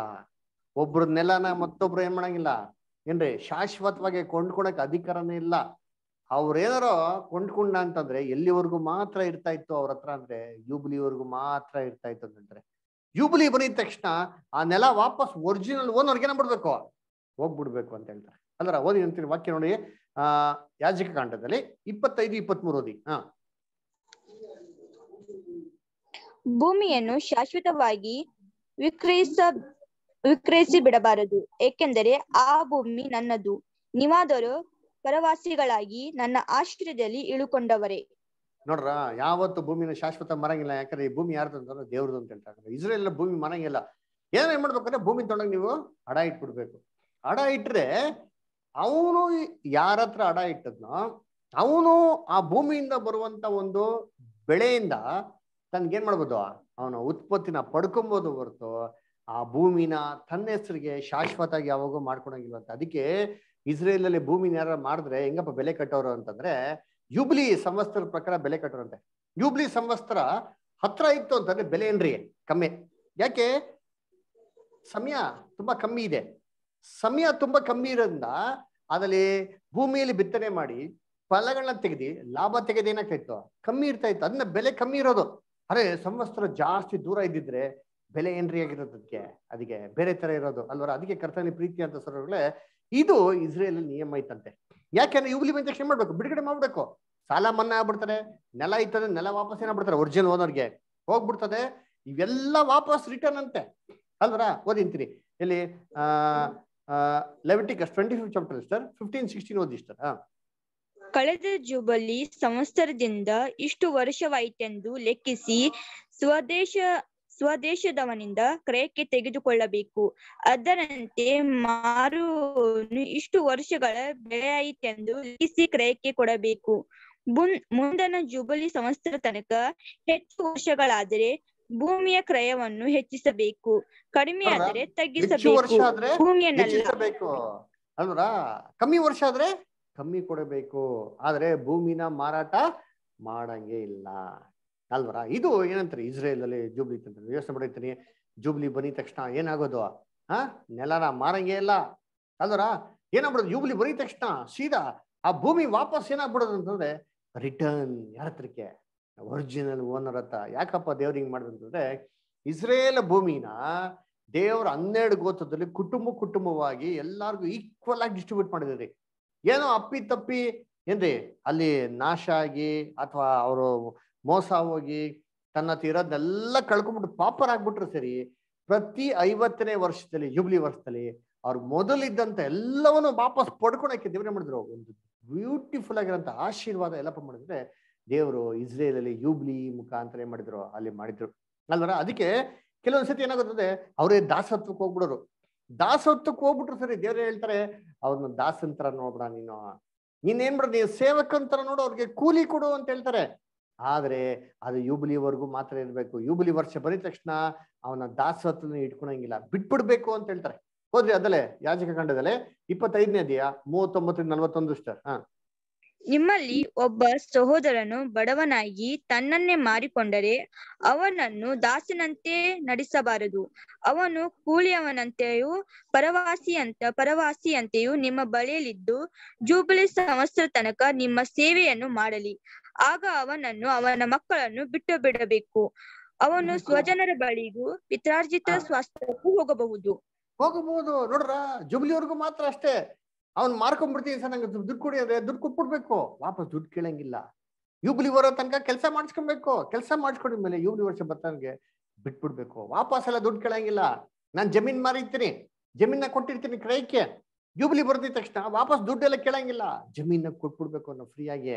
ಯಾಕೆ, ಜಮೀನಿನ ಬಂದಿರಂತ ಹುಟ್ಟುವಳಿ ನೀನು ತೊಗೊಂಡಿದ್ದಾನೆ ಅಲ್ವರ.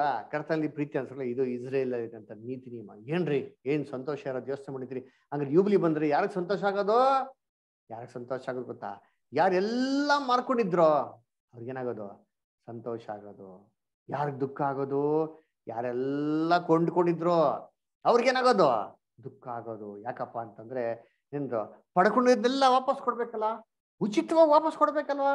ಆಮೇಲೆ ಪ್ರತಿ 50ನೇ ವರ್ಷದಲ್ಲಿ ಯಾರೆಲ್ಲ ಕಳ್ಕೊಂಡಿದ್ರು ಎಲ್ಲಾರ್ಗೇನ್ರಿ ಸಂತೋಷ. ಅದರ ಏನ್ ಖುಷಿ ಅಂತಂದ್ರೆ ನಮ್ಮ ಮೊದಲಿದ್ದಂತೆ ಏನ್ರಿ ನಾವ್ ಆಗ್ತಾ ಇದ್ರಲ್ಲ, ನಾವೆಲ್ಲ ಈಕ್ವಲ್ ಆಗಿದ್ದಾರಲ್ಲ. ಎವ್ರಿ 50 years ಇತ್ರ ಇಸ್ರೇಲ್ ಅಲ್ಲಿ ಆಗ್ಬೇಕಾದ್ರೆ ಇಸ್ರೇಲ್ ಸಮಾಜದಲ್ಲಿ ಎಲ್ಲಾರು ಈಕ್ವಲ್ ಆಗಿರೋರು, ಯಾರು ಮೇಲೂ ಇಲ್ಲ, ಯಾರು ಕೀಳಿಲ್ಲ, ಯಾರು ಶ್ರೀಮಂತಿಲ್ಲ, ಬಡವನಿಲ್ಲ. ಈ ತರ ದೇವ್ರ ಏನ್ ಮಾಡೋದ್ರೆ ಮಾಡೋರಂತಂದ್ರೆ. ಅದಕ್ಕೆ ನೀವು ತುತ್ತೂರಿ ಓದಬೇಕು ಅಂತ ಹೇಳ್ತಾರೆ. ಯಾಕೆ ತುತ್ತೂರಿ ಓದ್ಬೇಕು ಅಂತಂದ್ರೆ, ಇವಾಗ ಏನ್ರಿ ಸಾಲ ಪಡ್ಕೊಂಡಿರೋರು ಏನ್ರಿ ಸಾಲ ತೀರ್ಸಂಗಿಲ್ಲ ಅಂತಂದ್ರೆ ಏನ್ ಮಾಡ್ತಾರೆ, ಯೂಬ್ಲಿಗೆ ಕಾಯ್ತಾ ಇರ್ತಾರೆ. ಯೂಬ್ಲಿ ಬಂದಿದ ತಕ್ಷಣ ಏನ್ ಮಾಡ್ತಾರೆ, ಸಾಲ ತೀರ್ಸಂಗಿಲ್ಲ ಹೋಗಪ್ಪ ಅಂತಂದ್ಬಿಟ್ಟು ಓಡೋಗ್ಬಿಡ್ತಾರೆ, ಈಸಿಯಾಗಿ ಜಾಲಿಯಾಗಿ ಆರಾಮಾಗಿರ್ತಾರೆ ಅಲ್ವರ. ಅದಕ್ಕೆ ಸಾಲ ಕೊಟ್ಟಿರೋ ಸುಮ್ಮನೆ ಇರ್ತಾರ, ನಾನು ಕೊಟ್ಟಿನ ಸಾಲ ಕೊಡು ಅಂತ ಬರ್ತಾರ ಇಲ್ವಾ. ಅದಕ್ಕೆ ತುತ್ತೂರಿ ಓದ್ಬಿಡಿ. ತುತ್ತೂರಿ ಓದ್ದವಾಗ ಏನಾಗ್ತಾರೆ ಅಂದ್ರೆ ಎಚ್ಚರಿಕೆ, ವಾರ್ನಿಂಗ್, ಅಲರ್ಟ್, ಎಲ್ಲರಿಗೂ ಸಂದೇಶ. ಬಿಡುಗಡೆ ವರ್ಷ ಬಂತು, ಹೋಗಿ ನಿಮ್ ಸ್ವಾತಂತ್ರ್ಯ ಏನ್ ಮಾಡಿ ನೀವು ಹೋರಾಡ್ರಿ, ಕೇಳ್ರಿ. ಅವಾಗ ನೆಲ ಕೊಟ್ಟಿರೋರು, ಸರ್ ನಾನು ನೆಲ ಕೊಟ್ಟನಲ್ಲ, ಜೂಬ್ಲಿ ಬಂತಾರ ಕೊಟ್ಬಿಡಿಲ್ಲ ಅಂತ ಏನ್ ಮಾಡಕ್ಕೋ ಕೇಳಂತ ಒಂದು ಕಾಲ ಬರ್ತಾ ಇತ್ತು. ಅದಕ್ಕೆ ಇದು ಸೀಕ್ರೆಟ್ ಆಗಿರ್ಬಾರ್ದು, ಜನಗಳಿಗೆ ಕ್ಲೀನ್ ಆಗಿ ಗೊತ್ತಾಗಿ ಜೋರು ತುತ್ತೂರಿ ಊದಿ ಅಂತ ಏನ್ಬಿಡೋದು, ತುತ್ತೂರಿ ಊದ್ತದಂತೆ ಅಲ್ವರ. ಆದ್ರೆ ಅನ್ಫಾರ್ಚುನೇಟ್ಲಿ ಏನಪ್ಪಾ ಅಂದ್ರೆ ಇಸ್ರೇಲ್ ಅಲ್ಲಿ ಒಂದೇ ಒಂದು ಜೂಬ್ಲಿ ಕೂಡ ಇಸ್ರೇಲ್ ಜನಗಳು ಆಚರಣೆ ಮಾಡಕ್ ಆಗ್ಲಿಲ್ಲ. ಏನ್ ಹೇಳ್ತಾರೆ ಪ್ರಮಾಣದಲ್ಲಿ, ನೀವು ದೇವರು ನಿಮ್ಗೆ ವಾಗ್ದಾನ ಮಾಡಿದಂತ ಭೂಮಿಗೆ ನೀವು ಬಂದವಾಗ ಇದನ್ನ ಆಚರಣೆ ಮಾಡ್ಬೇಕು ಅಂತ ಹೇಳ್ತಾರೆ. ಆದ್ರೆ ಇಸ್ರೇಲ್ ಜನಗಳಲ್ಲೂ ಏನ್ರಿ ಅವ್ರ ಐಗುಪ್ತ ದೇಶ ಬಿಟ್ಟು ಕಾನಾನ್ ದೇಶಕ್ಕೆ ಬಂದಿದ್ಮೇಲೆ ಕಾನಾನ್ ದೇಶದಲ್ಲಿ ಸುಮಾರು 962 ವರ್ಷಗಳಿರ್ತಾರೆ. ಆ 962 ವರ್ಷಗಳಲ್ಲೂ ಕೂಡ ಒಂದೇ ಒಂದು ಜೂಬ್ಲಿ ಕೂಡ ಇಸ್ರೇಲ್ ಜನಗಳು ಏನ್ ಮಾಡೋದಿಲ್ಲ, ಆಚರಣೆ ಮಾಡಲ್ಲ ರೀ. ಅದಕ್ಕೆ ದೇವ್ರ ಹೆಂಗ್ ಗೊತ್ತಾ ಮಾಡ್ತಾರೆ, ಅವ್ರಿಗೆ ಭಯಂಕರವಾಗಿರಂತ ಒಂದು ಶಿಕ್ಷೆ ಕೊಡ್ತಾರೆ. ಏನಂತ ಶಿಕ್ಷೆ ಕೊಡ್ತಾರೆ ಅಂತಂದ್ರೆ, ಆ ಭೂಮಿಗೆ, ಯೆರೂಸಲೇಮ್ ಭೂಮಿಗೆ 70 ಸಬತ್ ವರ್ಷಗಳು ಕಂಟಿನ್ಯೂಸ್ ಆಗಿ ಏನ್ ಮಾಡ್ತಾರೆ ದೇವರು ರೆಸ್ಟ್ ಕೊಟ್ಬಿಡ್ತಾರೆ. 17 ಜೂಬ್ಲೀಸ್ ಅಟ್ ಅ ಟೈಮ್ ಭೂಮಿ ಏನ್ ಮಾಡ್ಬೇಕು, ಸೆಲೆಬ್ರೇಟ್ ಮಾಡ್ಬೇಕ್ರಿ. ಆತರ ಏನ್ ಮಾಡ್ತಾರೆ, ಸ್ವಾತಂತ್ರ್ಯ ಕೊಟ್ಬಿಡ್ತಾರೆ ನೋಡ್ರಿ ಭೂಮಿಗೆ. ಹೋದನ 2ನೇ ಪೂರ್ವಕಾಲ ವೃತ್ತಾಂತ 36ನೇ ಅಧ್ಯಾಯ 20 ಮತ್ತು 21. ಎರಡನೇ ಪೂರ್ವಕಾಲ ವೃತ್ತಾಂತ 36ನೇ ಅಧ್ಯಾಯ 20 ಮತ್ತು 21.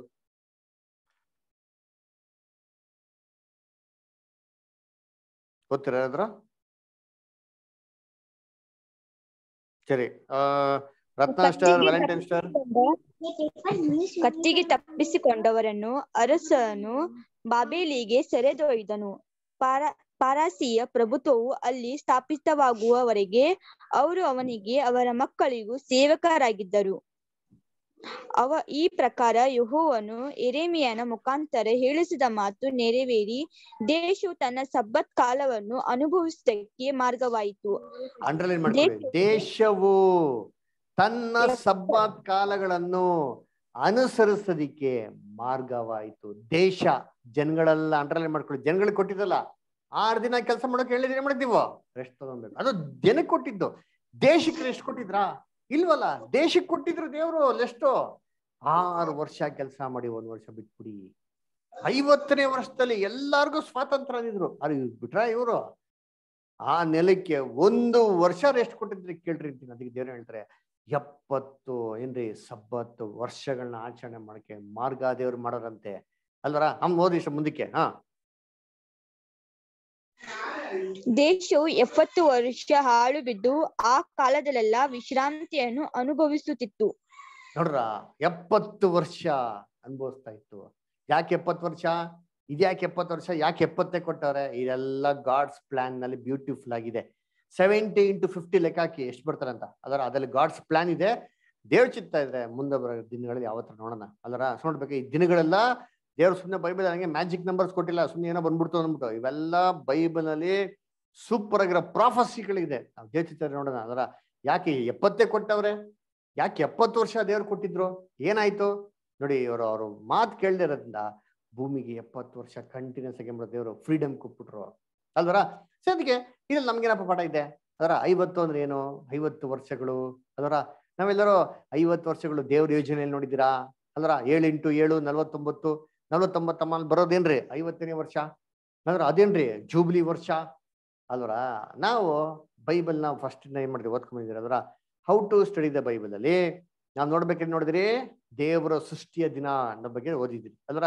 ದೇವ್ರು ಎಷ್ಟು ದಿನ ಸೃಷ್ಟಿ ಮಾಡಿದ್ರು? 6 ದಿನ ಸೃಷ್ಟಿ ಮಾಡಿ 7ನೇ ದಿನ ಏನ್ ಮಾಡಿದ್ರು ದೇವ್ರು? ವಿಶ್ರಾಂತಿ ತೆಗೆದುಕೊಂಡು. ವೆರಿ ಗುಡ್ ಅಲ್ವರ. ಈ 7ನೇ ದಿನದ ಸಮಯ ಎಷ್ಟು? ಈ 6 ದಿನದ ಸಮಯಗಳು ಎಷ್ಟು ನಿಮ್ಗೆ ಗೊತ್ತಾ? ನಮ್ಗೆ ಗೊತ್ತಿದ್ಯಾ? ಯಾರಿಗಾರ ಗೊತ್ತಿದ್ಯಾ? ಎಷ್ಟು ಅಂತಂದ್ರೆ ಏನ್ರಿ, ಒಂದೊಂದು ಸೃಷ್ಟಿಯ ದಿನಗಳು 7,000 ವರ್ಷಗಳು. ಎಷ್ಟು ಸಾವಿರ ವರ್ಷಗಳು? 7,000. ಅದ್ರ ಇದೆಯಾ ಬೈಬಲ್ ಅಲ್ಲಿ ಅಂತಂದ್ರೆ? ಎಸ್, ಇದು ಬೈಬಲ್ ಇದೆ. ನಿಮ್ಗೆ ಆಲ್ರೆಡಿ ನಾವು ಕಳ್ಸಿಕೊಟ್ಟಿದ್ದೀರಿ. ನೀವು ಸ್ವಲ್ಪ ನಿಧಾನವಾಗಿ ಥಿಂಕ್ ಮಾಡ್ಬೇಕಷ್ಟೇ. ಒಂದು ಕ್ರಿಸ್ತನ ಒಂದು ದಿನ, ಅದು ಕ್ರಿಸ್ತನಿಗೆ 1 ದಿನ ಅಂದ್ರೆ 1000 ವರ್ಷ. ಇಲ್ಲಿ ನಾವು ಹೇಳ್ತಿರೋದು ಸೃಷ್ಟಿಯ ದಿನದಲ್ಲಿ. ಸೃಷ್ಟಿಯ ದಿನದಲ್ಲಿ 1 ದಿನ ಅಂದ್ರೆ 7,000 ವರ್ಷ. ನಿಮ್ಗೆ ಆಲ್ರೆಡಿ ನೋಡ್ಸಿದೀನಿ ಅದನ್ನ ಅಲ್ವರ. ಸರಿ, ನೀವೆಲ್ಲ ನಾನು ಹೇಳಲ್ಲ, ಕ್ಲೂ ಕೊಟ್ಟಿದ್ದೀನಿ. ನೀವು ಹೋಮ್ ವರ್ಕ್ ಮಾಡಿ, ಕೂತ್ಕೊಂಡು ಥಿಂಕ್ ಮಾಡಿ ಅಲ್ವರ. ನೋಡಿ, ಇದು ಹೆಂಗ್ ಲೆಕ್ಕ ಹಾಕೋದು ಅಂತಂದ್ರೆ, ದೇವರು 6 ದಿನ ಸೃಷ್ಟಿ ಮಾಡಿದ್ರು. 7ನೇ ದಿನ ಏನ್ ಮಾಡಿದ್ರು? ರೆಸ್ಟ್ ತಗೊಂಡ್ರು. ಇವಾಗ 7ನೇ ದಿನದ ಸಮಯ ಎಷ್ಟು ಅಂತ ಲೆಕ್ಕ ಹಾಕ್ಬಿಟ್ರೆ ಮಿಕ್ಕಿದ್ದು 6 ದಿನಗಳು ಎಷ್ಟು ಅಂತ ನಮ್ಗೆ ಏನಾಗ್ತದೆ? ಕ್ಲೀನ್ ಆಗಿ ಗೊತ್ತಾಗ್ತದೆ ಅಲ್ವರ. ಸರಿ, ಹಂಗಾದ್ರೆ ಏನಂತ 7ನೇ ದಿನದ ಸಮಯ ಎಷ್ಟು ಅಂತ ಬೈಬಲ್ ನಮ್ಗೆ ಕೊಟ್ಟಿದ್ರೆ ಅದು ಎಷ್ಟು ಸಾವಿರ ವರ್ಷಗಳು ಅಂದ್ರೆ 7,000 ವರ್ಷಗಳು. ಈ 7ನೇ ದಿನ 7,000 ವರ್ಷ ಅಂತಂದ್ರೆ ಇದಕ್ಕಿಂತ ಮುಂಚೆ ಇರೋಂತ 6 ದಿನಗಳು ಕೂಡ ಏನಾಗಿರ್ಬೇಕು? 7,000 ವರ್ಷಗಳಾಗಿರ್ಬೇಕು. ಹಂಗಂದ್ರೆ ಏನಪ್ಪಾ ಮೀನಿಂಗ್ ಅಂತಂದ್ರೆ, ಕರ್ತನಲ್ಲಿ ಪ್ರೀತಿ ಅಂತ ಸಹೋದರಗಳೇ, ಈ ಒಂದು 6 ದಿನ ಸೃಷ್ಟಿ ಪ್ಲಸ್ 7 ದಿನ ಸೃಷ್ಟಿ ಅಂತಂದ್ರೆ ಎಷ್ಟಾಯ್ತು? 7 into 7,000 ಎಷ್ಟಾಯ್ತು? 49. ಹೇಳ್ರಿ, 7,000 into 7 ಎಷ್ಟಾಯ್ತು? 49,000. 49,000. Very good. 49,000 ಆಮೇಲೆ ಬರೋದು 50ನೇ ಸಾವಿರ. ಈ 50ನೇ ಸಾವಿರ ವರ್ಷನೇ ದೇವ್ರಿಗಿರಂತ ಒಂದು ಗ್ರೇಟ್ ಗ್ರ್ಯಾಂಡ್ ಜೂಬ್ಲಿ. ಆ ಜೂಬ್ಲಿಯಲ್ಲಿ ಏನ್ ಮಾಡ್ತಾರೆ ಅಂತ ಅಂದ್ಬಿಟ್ಟೆ ನ್ಯಾಯ ಪ್ರಮಾಣದಲ್ಲಿ ದೇವ್ರು ಫಸ್ಟ್ ಡೇ ಕ್ಲೂ ಕೊಟ್ಬಿಟ್ರು ಅಲ್ವರ. ನಾವೇನಂತ ನೋಡಿದ್ರಿ? ನಿಮ್ಗೆ ಇವಾಗ ಹೇಳಿದ್ರಿ ಅಂತಂದ್ರೆ 1 ದಿನ ಸಮಯ ಎಷ್ಟು? 7,000 ವರ್ಷಗಳು ಅಲ್ವರ. ನಾವು ಒಂದು ಜೂಬ್ಲಿ ಅಂತಂದ್ರೆ ಎಷ್ಟು ವರ್ಷ ದೇವ್ರ ಜೂಬ್ಲಿ ಎಷ್ಟು ಕೊಟ್ರು ನೆಲಕ್ಕೆ? 10 ವರ್ಷ. 70. 70 ಇಂಟು 50 ಎಷ್ಟಾಯ್ತು? 130. 70 ಇಂಟು 50 ಎಷ್ಟಾಯ್ತು? 8. 35. 3500. ಎಷ್ಟು? 3500. 3500. 7,000ದಲ್ಲಿ 3,500 ಕಳೆದ್ರೆ ಬ್ಯಾಲೆನ್ಸ್ ಎಷ್ಟು ಉಳಿತು? ಎಷ್ಟು ಉಳಿತು balance? 3,500. 3,500 is the centre of God's plan. ಬೈಬಲ್ನ ಕೊಟ್ಟರು ದೇವರು ಫಸ್ಟ್ ಅದಕ್ಕೆ ಫಿಕ್ಸ್ ಮಾಡಿದ್ರು ಇಸ್ರೇಲ್ ಜನಗಳಿಗೆ 3,500 ಇಯರ್ಸ್ ಕರೆಕ್ಟ್ ಆಗಿ ಇಸ್ರೇಲ್ ಜನಗಳಿಗೆ ಏನ್ ಮಾಡ್ತಾರೆ ದೇವರು ಸೆರೆಗೆ ಕರ್ಕೊಂಡು ಹೋಗ್ತಾರೆ. ಅದ್ರ ಅದಕ್ಕೆ ನೋಡ್ಬೇಕಾದ್ರೆ 3,000 ಪ್ಲಸ್ 3,500 ಪ್ಲಸ್ 3,500 ಇಯರ್ಸ್ 7,000 ಇಯರ್ಸ್ ಅಲ್ವರ. ಈ 7,000 ಇಯರ್ಸ್ ಅಂದ್ರೆ ಈ 50th ಗ್ರ್ಯಾಂಡ್ ಅಂದ್ರೆ ಜೂಬ್ಲಿಯಲ್ಲಿ ಏನಾಗ್ತದೆ ಅಂತ ಅಂದ್ಬಿಟ್ಟು ಇದನ್ನೇ ದೇವರು ನಮ್ಗೆ ಬ್ಯೂಟಿಫುಲ್ ಆಗಿ ನೋಡ್ತಾರೆ. ಏನಪ್ಪಾ ಆಗ್ತದೆ ಅಂತ ನೋಡ್ಬೇಕಾದ್ರೆ ಸಮಸ್ತವನ್ನು ಸರಿ ಮಾಡ್ತಾರೆ. ಅಲ್ಲೇ ನೋಡಿದ್ರಿ ಏನ್ರಿ, ಒಬ್ಬ ಮನುಷ್ಯ ದಾಸತ್ವಕ್ಕೆ ಹೋಗಿದ್ರೆ ಸ್ವಾತಂತ್ರ್ಯ, ನೆಲಾನ್ ಕಳ್ಕೊಂಡಿದ್ರೆ ನೆಲಾನ್ ವಾಪಸ್ ಕೊಡ್ತಾರೆ ಅಲ್ವರ. ಅವನು ದುಡ್ಡನ್ನ ಸಾಲ ಮಾಡ್ಕೊಂಡಿದ್ರೆ ಸಾಲ ಮನ್ನಾ. ಅವನು ಅವನ ಕುಟುಂಬದವ್ರು ಎಲ್ಲರೂ ಏನ್ರಿ ಸ್ವಾತಂತ್ರ್ಯ ಅಲ್ರ, ಸಂತೋಷ, ತುತ್ತೂರಿ ಊದ್ಬೇಕಂತೆ ಅಲ್ರ. ಇದೇ ತರ ಏನ್ರಿ ಯೇಸು ಕ್ರಿಸ್ತನು ಏನ್ ಗೊತ್ತಾ ಮಾಡ್ತಾರೆ, ಇಡೀ ಭೂಮಿ ಏನ್ ಮಾಡ್ತಾರಂತೆ ಸರಿ ಮಾಡ್ತಾರಂತೆ. ಓದ ನೋಡಿರ್ತೀರಿ ಅಪೊಸ್ತಲ ಕೃತ್ಯಗಳು 3:21. ಅಪೊಸ್ತಲ ಕೃತ್ಯಗಳು 3:21. ಸಮಸ್ತವನ್ನು ಸರಿ ಮಾಡುವ ಕಾಲವು ಬರುವ ತನಕ ಪರಲೋಕವೇ ಆ ಕ್ರಿಸ್ತನ ಸ್ಥಾನವಾಗಿರಬೇಕು. ನೋಡ್ರ, ಸಮಸ್ತವನ್ನು ಸರಿ ಮಾಡುವ ಕಾಲ ಬರೋ ತನಕ ಅಂಡರ್ಲೈನ್ ಮಾಡ್ಕೊಳ್ಳಿ. ಸಮಸ್ತವನ್ನು ಸರಿ ಮಾಡೋ ಕಾಲ ಬರೋ ತನಕ ಅಂದ್ರೆ ಸಮಸ್ತವು ಏನಾಗಿದೆ? ಕೆಟ್ಟೋಗಿದೆ. ಏನಾಗಿದೆ ಅಲ್ಲ, ದಾಸತ್ವಕ್ಕೆ ಹೋಗ್ಬಿಟ್ಟಿದ್ದಾರೆ, ಎಲ್ಲ ಕೆಟ್ಟೋಗ್ಬಿಟ್ಟಿದೆ. ಇದು ಸರಿ ಮಾಡೋ ಕಾಲ ಬಂದೇ ಬರ್ತದ್ರಿ. ಬರುವ ತನಕ ಕ್ರಿಸ್ತನು ಪರಲೋಕದಲ್ಲಿ ಇರ್ಬೇಕು, ಪರಲೋಕವೇ ಆತನ ಸ್ಥಾನವಾಗಿರಬೇಕು ಅಂತ ಹೇಳ್ತಾರೆ. ಇನ್ನೊಂದ್ಸತಿ ಓದಿಸ್ತಾರ ವಾಕ್ಯ.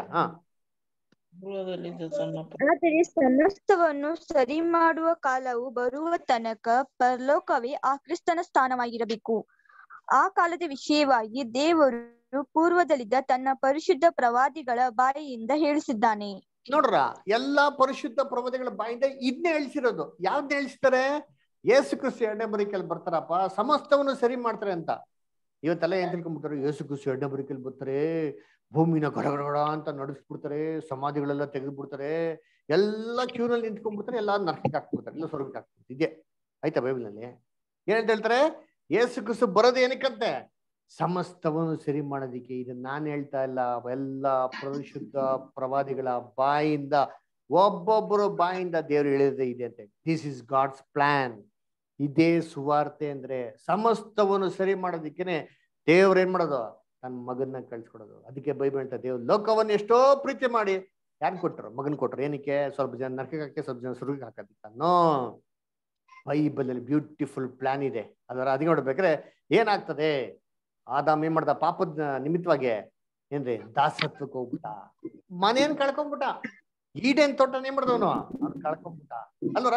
ಏನಾಗ್ಬಿಟ್ಟ? ಅವನು ರಾಜನಾಗಿದ್ದವನು ಸರ್ವೆಂಟ್ ಆಗ್ಬಿಟ್ಟ. ಅದ್ರ ದೇವ್ರ ಏನ್ ಮಾಡ್ದವ? ಅವ್ನ್ ತನ್ನ ಸರಿತಾದಿಂದ ದೂರ ತಳ್ಬಿಟ್ರ ಅವನ್ನ ಅಲ್ವರ. ಅವನ್ ಏನ್ ಮಾಡ? ದೇವ್ರ ಕೃಪೆನ, ಅನ್ಯೋನ್ಯತೆನ ಎಲ್ಲ ಕಳ್ಕೊಂಬಿಟ್ಟ. ನೋಡ್ರಿ ಇದ್ದೀನಿ ಇವೆಲ್ಲವನ್ನು ಸಮಸ್ತವನ್ನು ಸರಿ ಮಾಡೋದಕ್ಕೆ ಯಾರು ಬರ್ತಾರಂತೆ? ಯೇಸು ಕ್ರಿಸ್ತ ಬರೋದು. ಅದಕ್ಕೆ ಬೈಬಲ್ ನೋಡ್ತೀರಾ, ದೇವರು ಲೋಕವನ್ನು ಎಷ್ಟೋ ಪ್ರೀತಿ ಮಾಡೋದಂತೆ. ಯೇಸು ಕ್ರಿಸ್ತು ಈ ಮನುಕುಲ ನೋಡ್ಬಿಟ್ಟು ಈ ಮನುಕುಲಕ್ಕೋಸ್ಕರ ತನ್ನ ಪ್ರಾಣನ ಏನ್ ಮಾಡುತ್ತೆ? ದಾರ ಇರ್ಬಿಟ್ರಂತೆ ಅಲ್ದ್ರ.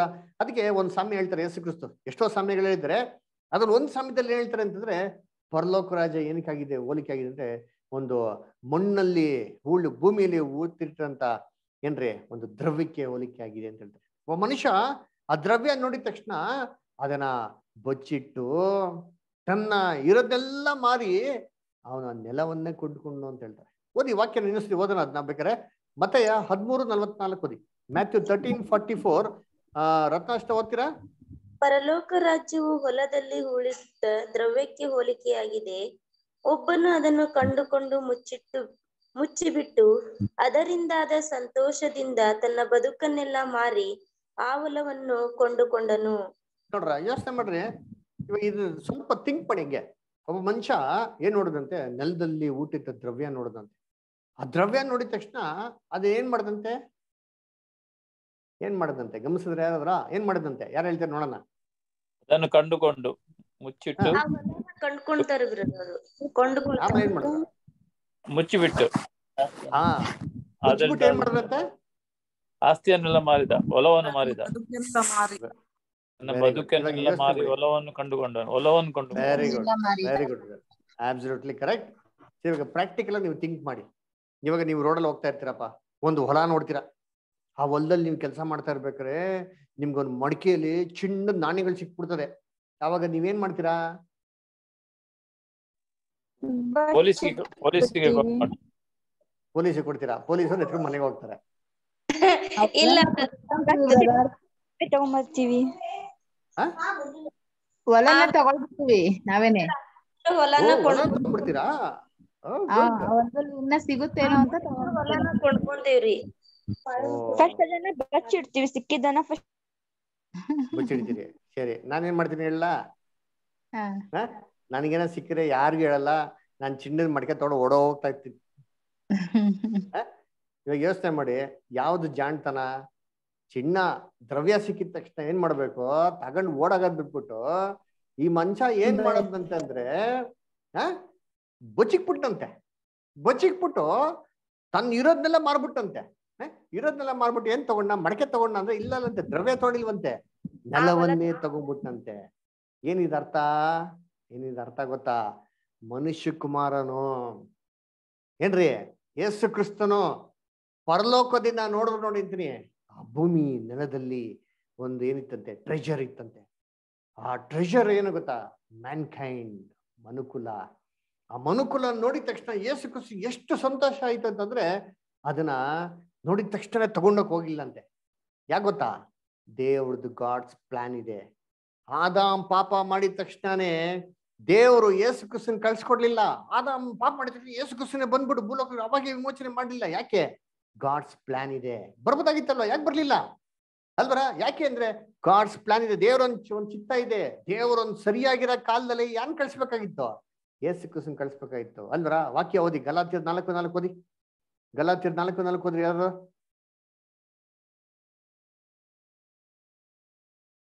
ಗಲಾತ್ಯರು 4:4 ಯಾರು ಓದ್ತೀರಾ? ಓದ್ತೀನಿ ಬ್ರದರ್. 4:4 ಬ್ರದರ್. ಆದರೆ ಕಾಲವು ಪರಿಪೂರ್ಣವಾದಾಗ ದೇವರು ತನ್ನ ಮಗನನ್ನು ಕಳಿಸಿಕೊಟ್ಟನು. ವೈಟ್, ಏನ್ ಹೇಳ್ತಾರೆ? ಯಾವಾಗ ಕಳ್ಸಿಕೊಟ್ರಂತೆ? ಕಾಲವು, ಕಾಲ ಇದೆ, ಗಾಡ್ಸ್ ಪ್ಲಾನ್ ನಲ್ಲಿ ಟೈಮ್ ಇದೆ. ಸುಮ್ನೆ ಹೆಂಗೆ ಕಳ್ಸ್ಕೊಡಕ್ ಹೋಗಿಲ್ಲ ದೇವ್ರಲ್ಲ ಅಲ್ವರ? ದೇವ್ರ ಏನ್ ಮಾಡೋದು? Beautiful time keeper. ಒಂದ್ ಗಡಿಯಾರ ಇಟ್ಕೊಂಡು ನೋಡಿರ್ತೀರಿ, ಅದ್ ತಕ್ಕಂತ ಏನ್ ಮಾಡೋದಂತೆ? ಕಳ್ಸಿಕೊಟ್ಟ. ಅದಕ್ಕೆ ನಾವು ದಾನಿಯೇಲ 9ನೇ ನೋಡೋದಲ್ಲ, 70 ವಾರಗಳು ಮೊದಲು ನಿನ್ಗೂ ನಿಮ್ಮ ಪರಿಶುದ್ಧ ನಗರಕ್ಕೆ ಏನಾಗಿದೆ ಅಲ್ವರ? ನೋಡ್ಬೇಕಾದ್ರೆ ಗಾಡ್ಸ್ ಪ್ಲಾನ್ ನಲ್ಲಿ ಒಂದು ಡ್ಯೂ ಟೈಮ್ ಇತ್ತು ನೋಡಿರ್ತೀನಿ. ಆ ಟೈಮ್ ಅಲ್ಲಿ ಯೇಸು ಕ್ರಿಸ್ತನ ಕಳ್ಸಕ್ ಹೋಗಿದೆ. ಅದಕ್ಕೆ ಫಸ್ಟ್ ಟೈಮ್ ಬಂದ ಅವಾಗ ಏನ್ ಮಾಡೋದು? ಯೇಸು ಕ್ರಿಸ್ತು ಆ ಮನುಕುಲನ್ ಮಾತ್ರ ವಿಮೋಚನೆ ಮಾಡ್ಲು ಅಂತಾರೆ, ತನ್ನ ಪ್ರಾಣನೇ ಕೊಟ್ಬಿಟ್ಟು ಏನ್ ಗೊತ್ತಾ ಮಾಡಿದ್ರು? ಭೂಮಿನೇ ಕೊಂಡ್ಕೊಂಡ್ಬಿಟ್ರಿ. ಅದಕ್ಕೆ ಯೇಸು ಕ್ರಿಸ್ತನ್ಗೆ ಹೇಳ್ತಾರೆ ದೇವರು, ಈಗೋ ನೀನ್ ನಂಬಿಕಸ್ಥರಾಗಿರೋದ್ರಿಂದ ಭೂಲೋಕದಲ್ಲಿ ಪರಲೋಕದಲ್ಲಿ ಸರ್ವ ಅಧಿಕಾರ ಏನ್ ಮಾಡಿದೀನಿ ನಿನಗೆ ಕೊಟ್ಟಿದ್ದೀನಿ ಅಂತ ಅಲ್ವರ? ಹಂಗಾರೆ ಇಡೀ ಭೂಮಿ ಯಾರ್ದು ಇವತ್ತು? ಇಡೀ ಭೂಮಿ ಯಾರ್ದು ಇವತ್ತು? ಕ್ರಿಸ್ತಂದು. ಹಂಗಾರೆ ನಾವು 60-40 ಸೈಟು 30-40 ಸೈಟ್ಗೆಲ್ಲ ದೇವ್ರ ಹತ್ರ ಕಾಲು ಹಿಡ್ಕೊಂಡು ಪ್ರಾರ್ಥನೆ ಮಾಡಿ ದೇವ್ರಿಗೆ ಹಿಂಸೆ ಕೊಡಕ್ ಹೋಗ್ಬಾರ್ದು. ನಾವೇನ್ ಗೊತ್ತಾ? ನಂಬಿಕೆಯಾಗಿರ್ಬೇಕು. ಇಡೀ ಭೂಮಿನೇ ದೇವ್ರು ಏನಂತ ಹೇಳಿದಾರೆ? ನಿಮಗ್ ಕೊಡ್ತೀನಿ ಅಂತ ಹೇಳಿದಾರೆ. ಹೌದಾ? ಯೇಸು ಕ್ರಿಸ್ತ ಏನ್ ಪ್ರಾರ್ಥನೆ ಹೇಳ್ಕೊಟ್ರು? ಪರಲೋಕದಲ್ಲಿರುವ ನಮ್ಮ ತಂದೆಯೇ, ನಿನ್ನ ನಾಮವು ಪರಿಶುದ್ಧ ಎಣಿಸಲ್ಪಡ್ಲಿ, ನಿನ್ನ ಚಿತ್ತ ಪರಲೋಕದಲ್ಲಿ ನೆರವೇರ್ತರ ಪ್ರಕಾರ ಭೂಲೋಕನಾಗ್ಲಿ ನಿನ್ನ ರಾಜ್ಯವು ಬರುವುದಾಗೆ. ಈ ರಾಜ್ಯ ಭೂಲೋಕದಲ್ಲಿ ಬಂತು ಅಂದ್ರೆ ಈ ರಾಜ್ಯ ಯಾರ್ದಾಗಿರ್ತದೆ? ಯೇಸು ಕ್ರಿಸ್ತ. ಇವಾಗ ಆ ಯೇಸು ಕ್ರಿಸ್ತನ್ಗೆ ರಾಜ್ಯವಾಗಿದ್ರೆ ಆ ರಾಜ್ಯನ ಯಾರ ಜೊತೆ ಹಂಚ್ಕೊಂತಾರ? ಅವ್ರ ಯಾರ ಜೊತೆ ಹಂಚ್ಕೊಂತಾರೆ? ಎಸ್, ನಮ್ ಜೊತೆ ಹಂಚ್ಕೊಂತಾರೆ. ಹಂಗಿರ್ಬೇಕಾರೆ ನಾವ್ ಚಿಲ್ಲರೆ ಕಾಸಿಗೆಲ್ಲ ಆಸೆ ಪಡೋರಾಗಿರ್ಬಾರ್ದ್ರಿ. ದೊಡ್ಡ ದೊಡ್ಡ ಕೈ ಹಾಕ್ಬೇಕು. ಹಾಕಾದ್ರೆ ಕೈ ಅದರ ಏನು ದ್ರವ್ಯಕ್ಕೆ ಕೈ ಹಾಕ್ಬೇಕು, ಭೂಮಿಗೆನೆ ಕೈ ಹಾಕ್ಬೇಕು. ಅಲ್ಲ ಸಣ್ಣ ಪುಟ್ಟ ಚಿಲ್ಲರೆ ಕಾಸುಗಳಿಗೆ ಏನ್ ಮಾಡಕ್ ಹೋಗ್ಬಿಡ್ದು? ಅದರ ಕಾರ್ ಕೊಟ್ಬಿಡ್ದೇವ್ರೆ, ಪ್ಲೇನ್ ಕೊಟ್ಬಿಡ್ದೇವ್ರೆ, ಮನೆ ಕೊಟ್ಬಿಡ್ದೇವ್ರೆ, ಒಂದ್ ಸುಂದರವಾಗಿರೋ ಹುಡುಗಿ ಕೊಟ್ಬಿಡು, ನನ್ ಕೆಲ್ಸ ಕೊಟ್ಬಿಡು. ಇದಕ್ಕೆಲ್ಲ ಕೈ ಹಾಕಕ್ ಹೋಗ್ಬಿಡೋದು ದೇವ್ರ ಮಕ್ಕಳು. ಅದಕ್ಕೆ ಹೇಳ್ತಾವೆ ಲೂಕ 12:32 ಓದಿ. ಹೇಳ್ತಾರೆ ಲೂಕ 12:32 ಓದಿ.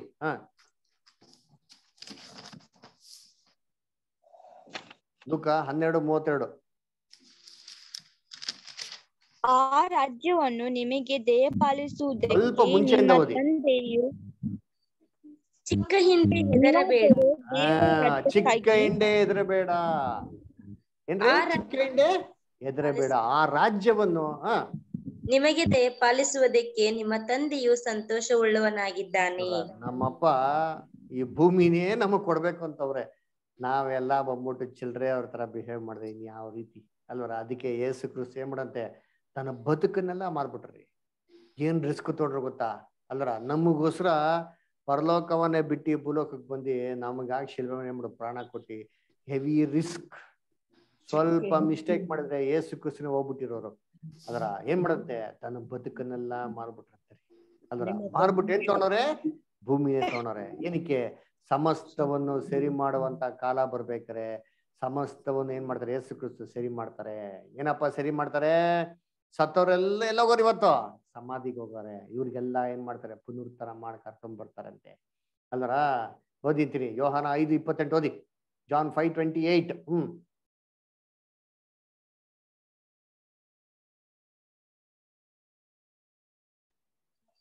ಅದಕ್ಕೆ ಆಶ್ಚರ್ಯ ಪಡಬೇಡಿರಿ, ಸಮಾಧಿಗಳಲ್ಲಿರುವವರೆಲ್ಲರೂ ಆತನ ಧ್ವನಿಯನ್ನು ಕೇಳಿ ಎದ್ದು ಹೊರಗೆ ಬರುವ ಕಾಲ ಬರುತ್ತದೆ. ನೋಡ್ರ, ಎದ್ದು ಹೊರಗಡೆ ಬರೋ ಕಾಲ ಬರ್ತದೆ. ಹಂಗಾರೆ ಯಾರು ಎಲ್ಲೂ ಹೋಗಿಲ್ಲ.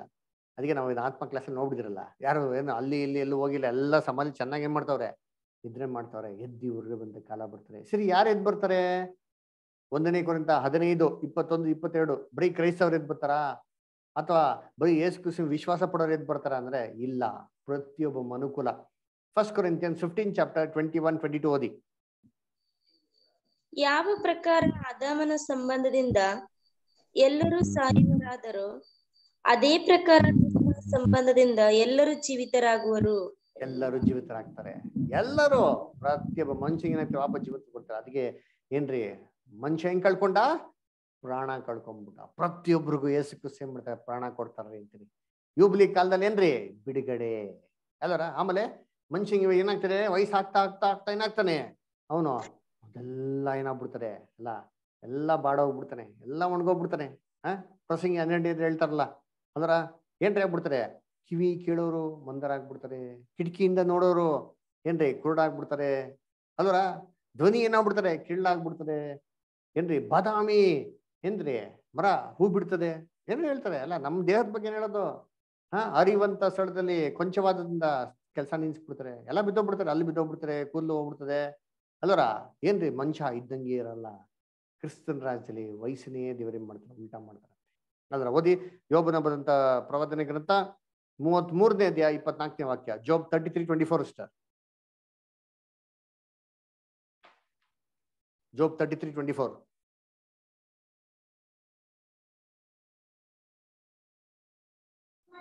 ಯೋಬ ಬ್ರದರ್ 33:24 ಸ್ಟಾರ್.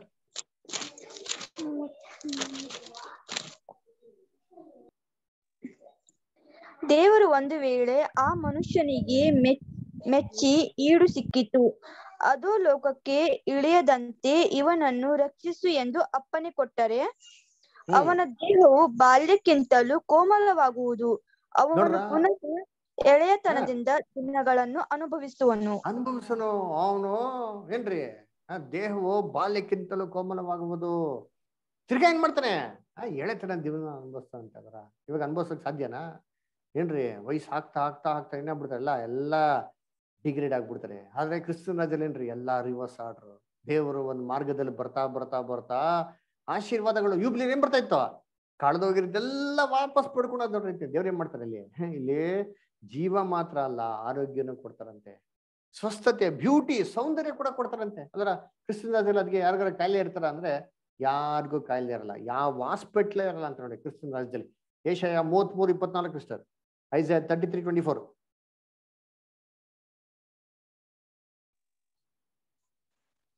ಸಿಯೋನೇ, ನೀನು ಯಾವ ನಿವಾಸಿಯು ತಾನು ಅಸ್ವಸ್ಥನು ಎಂದು ಹೇಳನು, ಅಲ್ಲಿಯ ಜನರ ಪಾಪವು ಪರಿಹಾರವಾಗುವುದು. ನೋಡ್ರ ಅಲ್ಲಿ ಜನರ ಪಾಪ ಏನಾಗ್ತದೆ ಪರಿಹಾರ ಆಗಿರ್ತದೆ, ಯಾರಿಗೂ ಅಸ್ವಸ್ಥತೆ ಇರೋದಂತಾರೆ ಅಲ್ವರ. ಆಮೇಲೆ ಕ್ರಿಸ್ತನ್ ರಾಜ್ಯದಲ್ಲಿ ಅದ್ ಮಾತ್ರ ಅಲ್ಲ, ಈಡೇನ್ ತೋಟದಲ್ಲಿ ಹೆಂಗಿತ್ತು, ಆದಾಮ ಪ್ರಾಣಿಗಳ ಜೊತೆಗೆ ಏನ್ ಮಾಡ್ತಾ ಇದ್ದ, ಸುಖವಾಗಿ ಸಂತೋಷವಾಗಿದ್ದ, ಎಲ್ಲ ಹೆಂಗಿತ್ತಂತೆ ಸಸ್ಯಾಹಾರಿ. ಇದೇ ಕಂಡೀಷನ್ ದೇವರು ವಾಪಸ್ ತರ್ತಾರಂತೆ. ಏಷಯ 11ನೇ ಅಧ್ಯಾಯ 6-9. ಏಷಯ 11ನೇ ಅಧ್ಯಾಯ 9. ತೋಳವು ಕುರಿಯ ಸಂಗಡ ವಾಸಿಸುವುದು, ಚಿರತೆಯು ಮರಿಯೊಂದಿಗೆ ಮಲಗುವುದು, ಕರುವು ಪ್ರಾಯದ ಸಿಂಹವು ಪುಷ್ಟ ಪಶುವು ಒಟ್ಟಿಗೆ ಇರುವವು, ಇವುಗಳನ್ನು ಚಿಕ್ಕ ಮಗುವು ನಡೆಸುವುದು. ಹಸುವು ಕರಡಿಯ ಸಂಗಡ ಮೇಯುವವು, ಅವುಗಳ ಮರಿಗಳು ಜೊತೆಯಾಗಿ ಮಲಗುವವು. ಸಿಂಹವು ತಿನ್ನುವುದು, ಕೂಸು ನಾಗರ ಹುತ್ತದ ಮೇಲೆ ಆಡುವುದು, ಮೊಲಬಿಟ್ಟ ಮಗು ಹಾವಿನ ಬಿಲ್ಲದ ಮೇಲೆ ಕೈ ಹಾಕುವುದು. ನನ್ನ ಪರಿಶುದ್ಧ ಪರ್ವತದಲ್ಲೆಲ್ಲ ಯಾರೂ ಕೇಡು ಮಾಡುವುದಿಲ್ಲ, ಯಾರೂ ಹಾಳು ಮಾಡುವುದಿಲ್ಲ. ಪರಿಶುದ್ಧ ಪರ್ವತದಲ್ಲಿ ಯಾರು ಕೇಡು ಮಾಡೋದಿಲ್ಲ, ಯಾರು ಹಾನಿ ಮಾಡೋದಿಲ್ಲ. ಸಮುದ್ರದಲ್ಲಿ ನೀರು ಹೇಗೋ ಹಾಗೆ ಭೂಮಿಯಲ್ಲಿ ಯೆಹೋವನ ಜ್ಞಾನವು ತುಂಬಿಕೊಂಡಿರುವುದು. ಯಾವಾಗಂತೆ ಕ್ರಿಸ್ತನ್ ರಾಜ್ಯದಲ್ಲಿ ಆಗೋದು ಅಲ್ವರ. ಏನ್ರಿ, ಯೇಸು ಕ್ರಿಸ್ತ 2ನೇ ಬರಿಕೆ ಮೇಲೆ ಸಮಸ್ತವನ್ನ ಏನ್ ಮಾಡ್ತಾರೆ, ಸರಿ ಮಾಡ್ತಾರೆ. ಅಂದ್ರೆ ಎಲ್ಲರಿಗೂ ಏನ್ ಮಾಡ್ತಾರೆ, ಬಿಡುಗಡೆ ಕೊಡ್ತಾರೆ, ಸತ್ಯ ಏನ್ ಮಾಡ್ತಾರೆ, ಕೊಡ್ತಾರೆ ಅಲ್ವರ. ಅದು ಮಾತ್ರ ಅಲ್ಲ ಏನ್ರಿ, ಭೂಮಿನ ಏನ್ ಮಾಡ್ತಾರೆ, ಸಮೃದ್ಧಿಯಾಗಿ ಮಾಡ್ತಾರಂತೆ. ಏಷಯ 51:3 ಓದಿ. ಏಷಯ 51:3. ಯೆಹೋವನು ಚೀಯೋನನ್ನು ಸಂತೈಸುವನು, ಅಲ್ಲಿನ ಹಾಳು ಪ್ರದೇಶಗಳನ್ನೆಲ್ಲ ಸುಧಾರಿಸಿ, ಕಾಡು ನೆಲವನ್ನು ಏದೇನ್ ಉದ್ಯಾನವನದಂತೆ, ಬಿಳು ಭೂಮಿಯನ್ನು ಯೆಹೋವನ ವನದ ಹಾಗೂ ಕಳಕಳಿಸುವಂತೆ ಮಾಡುವನು. ಹರ್ಷ ಉಲ್ಲಾಸ ಸ್ತೋತ್ರ ಹೆಂಗ್ ಮಾಡ್ತಾರಂತೆ, ಈಡೇನ್ ತೋಟ ತರ ಮಾಡ್ತಾರಂತೆ ನೋಡ್ರಿ. ಭೂಮಿನ ಯಾವ ತರ ಮಾಡ್ತಾರಂತೆ, ಈಡೇನ್ ತೋಟ. ಈಡೇನ್ ತೋಟ ಏನ್ ರೀತಿ ಎಷ್ಟು ಚೆನ್ನಾಗಿತ್ತಲ್ವರ. ಯಾವ್ದಮ್ಮ ಏನ್ ಮಾಡಿದ್ರು, ಈಡೇನ್ ತೋಟ ಹೊರಗಡೆ ಓಡಿಸ್ಬಿಟ್ರು. ಜೂಬಿಲಿ ಬರೀ ತಕ್ಷಣ ವಾಪಸ್ ಏನ್ ಮಾಡ್ತಾರೆ, ಕರ್ಕೊಂತಾರೆ. ಭೂಮಿನೇ ಏನ್ ಮಾಡ್ತಾರಂತೆ, ಈಡೇನ್ ತೋಟ ತರ ಮಾಡ್ತಾರಂತೆ. ಅದ್ರ ಅದಕ್ಕೆ ಏನ್ರಿ, ಆದಾಮ್ಗೆ ಏನಿತ್ತು, ಈಡೇನ್ ತೋಟದಲ್ಲಿ ಒಂದ್ ಸ್ವಂತ ಮನೆ, ಈಡೇನ್ ತೋಟನೇ ಏನ್ರಿ ಒಂದು ಆಗಿತ್ತು. ಇವಾಗ ಸ್ವಂತ ಮನೆ ಪಡ್ಬೇಕು ಅಂದ್ರೆ ಏನ್ರಿ, ಇವು ಪಾಪ ಎಷ್ಟು ಕಷ್ಟ ಪಡ್ಬೇಕ್ರಿ ಅಲ್ವರ. ಅದು ತಗೊಂಡ್ರೆ ಅದು ಆ ಮನೇನ ಎಷ್ಟು ಜನಕ್ಕೆ ಮಾರಿತಾರೋ ಗೊತ್ತಿಲ್ಲ. ಅಂದ್ರ ಕ್ರಿಸ್ತನ್ ರಾಜ್ಯದಲ್ಲಿ ಏನ್ರಿ, ಎಲ್ಲಾರ್ಗು ಸ್ವಂತ ಮನೆ ಅಂತೆ. ಓದಿದ್ದೀನಿ ಏಷಯ 65ನೇ ಅಧ್ಯಾಯ 21 ಮತ್ತೆ 22ನೇ ವಾಕ್ಯ. ಅಲ್ಲಿನ ಜನರು ತಾವು ಕಟ್ಟಿದ ಮನೆಗಳಲ್ಲಿ ತಾವೇ ವಾಸಿಸುವರು, ತಾವು ಮಾಡಿದ ತೋಟಗಳ ಫಲವನ್ನು ತಾನೇ ಅನುಭವಿಸುವರು. ಒಬ್ಬನು ಕಟ್ಟಿದ ಮನೆಯಲ್ಲಿ ಬೇರೆಯೊಬ್ಬನು ವಾಸಿಸನು, ಒಬ್ಬನು ಮಾಡಿದ ತೋಟದ ಫಲವು ಇನ್ನೊಬ್ಬನ ವಶವಾಗದು. ನೋಡ್ರ, ಒಬ್ಬನ ಕಟ್ಟಿದ ಮನೆಯಲ್ಲಿ ಇನ್ನೊಬ್ಬ ವಾಸ ಮಾಡಲ್ವಂತೆ. ಬಾಡಿಗೆ ಮನೆಯಲ್ಲಿ ಎಲ್ಲರಿಗೂ ಏನ್ರಿ ಸ್ವಂತ ಮನೆಗಳೇ. ಆಮೇಲೆ ಏನ್ರಿ, ಕಣ್ಣೀರ್ನೆಲ್ಲ ಒರೆಸ್ಬಿಡ್ತಾರಂತೆ ಅಲ್ವರ. ಇವಾಗೆಲ್ಲ ಮನುಷ್ಯ ಏನಕ್ಕೆ ಕಣ್ಣೀರ್ ಇಕ್ಕದು ಅಲ್ವರ, ಏನು ಗೊತ್ತಾ, ಕಷ್ಟ, ಸಂಕಟ, ದುಃಖ, ಗೋಳಾಟ. ಒಬ್ಬ ಮನುಷ್ಯ ಯಾವ್ದು ಕಣ್ಣೀರ್ ಇಡ್ತಾನೋ ಇಲ್ವೋ, ಸಾವಾಗ ಮಾತ್ರ ಕಣ್ಣೀರ್ ಇಟ್ಬಿಡ್ತಾನ್ರಿ. ದೇವ್ರಿಗೆ ಗೊತ್ತ ಮಾಡ್ತಾರೆ, ಈ ಕಣ್ಣೀರ್ನೇ ಒರೆಸ್ತಾರೆ. ಸತ್ತವ್ರನ್ನೆಲ್ಲ ನೆಬಸ್ಬಿಟ್ಟ ಅವಾಗ ಎಲ್ಲಾರು ಕಣ್ಣೀರ್ ಏನ್ ಮಾಡ್ತಾರೆ, ಒರೆಸ್ತಾರೆ ಅಂತ. ಅದ ಜೂಬ್ಲಿ ಕಾಲದಲ್ಲಿ ಯೋಚನೆ ಮಾಡಿರ್ತೀನಿ. ನಾನು ದಾಸತ್ವಕ್ಕೆ ಹೋಗ್ಬೇಕಾದ್ರೆ ಎಷ್ಟು ಕಣ್ಣೀರ್ ಇಟ್ಟಿರ್ತಾರೆ, ಮನೇನ್ ಕಳ್ಕೊಬೇಕಾರೆ ಎಷ್ಟು ಕಣ್ಣೀರ್ ಇಟ್ಟಿರ್ತಾರೆ, ಹೊಲನ ಮಾರ್ಬೇಕಾರೆ ಎಷ್ಟು ಕಣ್ಣೀರ್ ಇಟ್ಟಿರ್ತಾರೆ, ತಾನೇ ಒಬ್ಬ ಸಾಲಕ್ಕೆ ಹೋಗ್ಬೇಕಾರೆ ಎಷ್ಟು ಕಣ್ಣೀರ್ ಇಟ್ಟಿರ್ತಾರಲ್ವಾ. ಜೂಬ್ಲಿ ಬರ್ಬೇಕಾರೆ ಏನು ಖುಷಿ ರೀ, ಏನ್ ಸಂತೋಷ ರೀ. ದೇವ್ರಿಗೆ ಮಾಡ್ತಂತೆ, ಎಲ್ಲಾರ ಕಣ್ಣೀರ್ ನೋಡ್ಸ್ಬಿಡ್ತಂತೆ. ಓದಿದ್ದೀನಿ ಪ್ರಕಟಣೆ 21:4.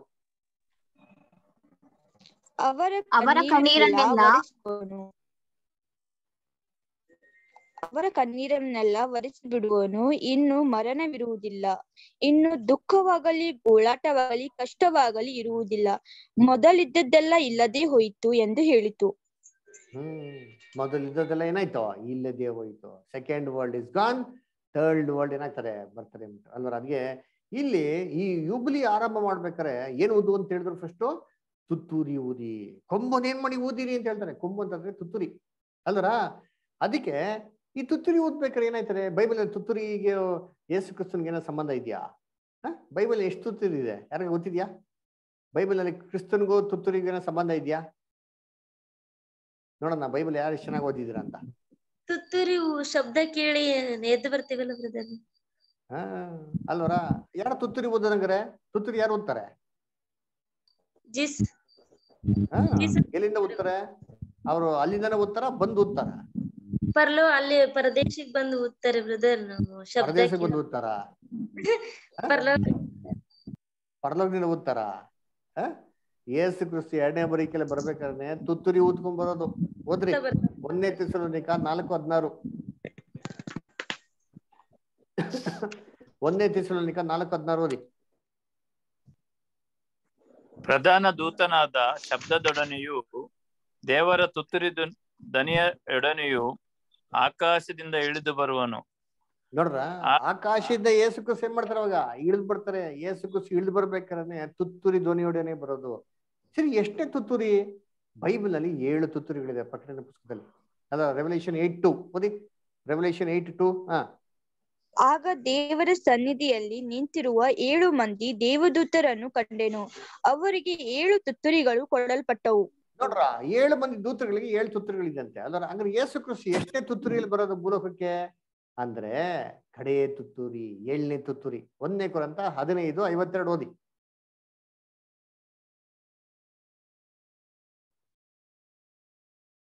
1 ಕೊರಿಂಥ 15:52.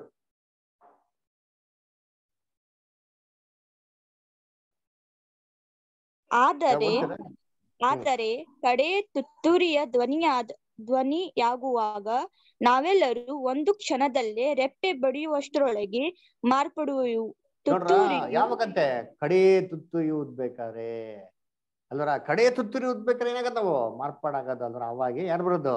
ಯೇಸು ಕ್ರಿಸ್ತು 2ನೇ ಬರಿಕೆಯಲ್ಲಿ ಬರೋದು. ಅಂದ್ರೆ ಎಷ್ಟೇ ತುತ್ತೂರಿ ಅಂತಂದ್ರೆ 7ನೇ ತುತ್ತೂರಿ. 7ನೇ ತುತ್ತೂರಿಯಲ್ಲಿ ಯೇಸು ಕ್ರಿಸ್ತು 2ನೇ ಬರಿಕೆಯಲ್ಲಿ ಬಂದು ತನ್ನ ರಾಜ್ಯವನ್ನು ಭೂಲೋಕದಲ್ಲಿ ಸ್ಥಾಪನೆ ಮಾಡೋದು. ಓದಿ ಪ್ರಕಟಣೆ 11:15. ಪ್ರಕಟಣೆ 11ನೇ ಅಧ್ಯಾಯ 15ನೇ ವಾಕ್ಯ.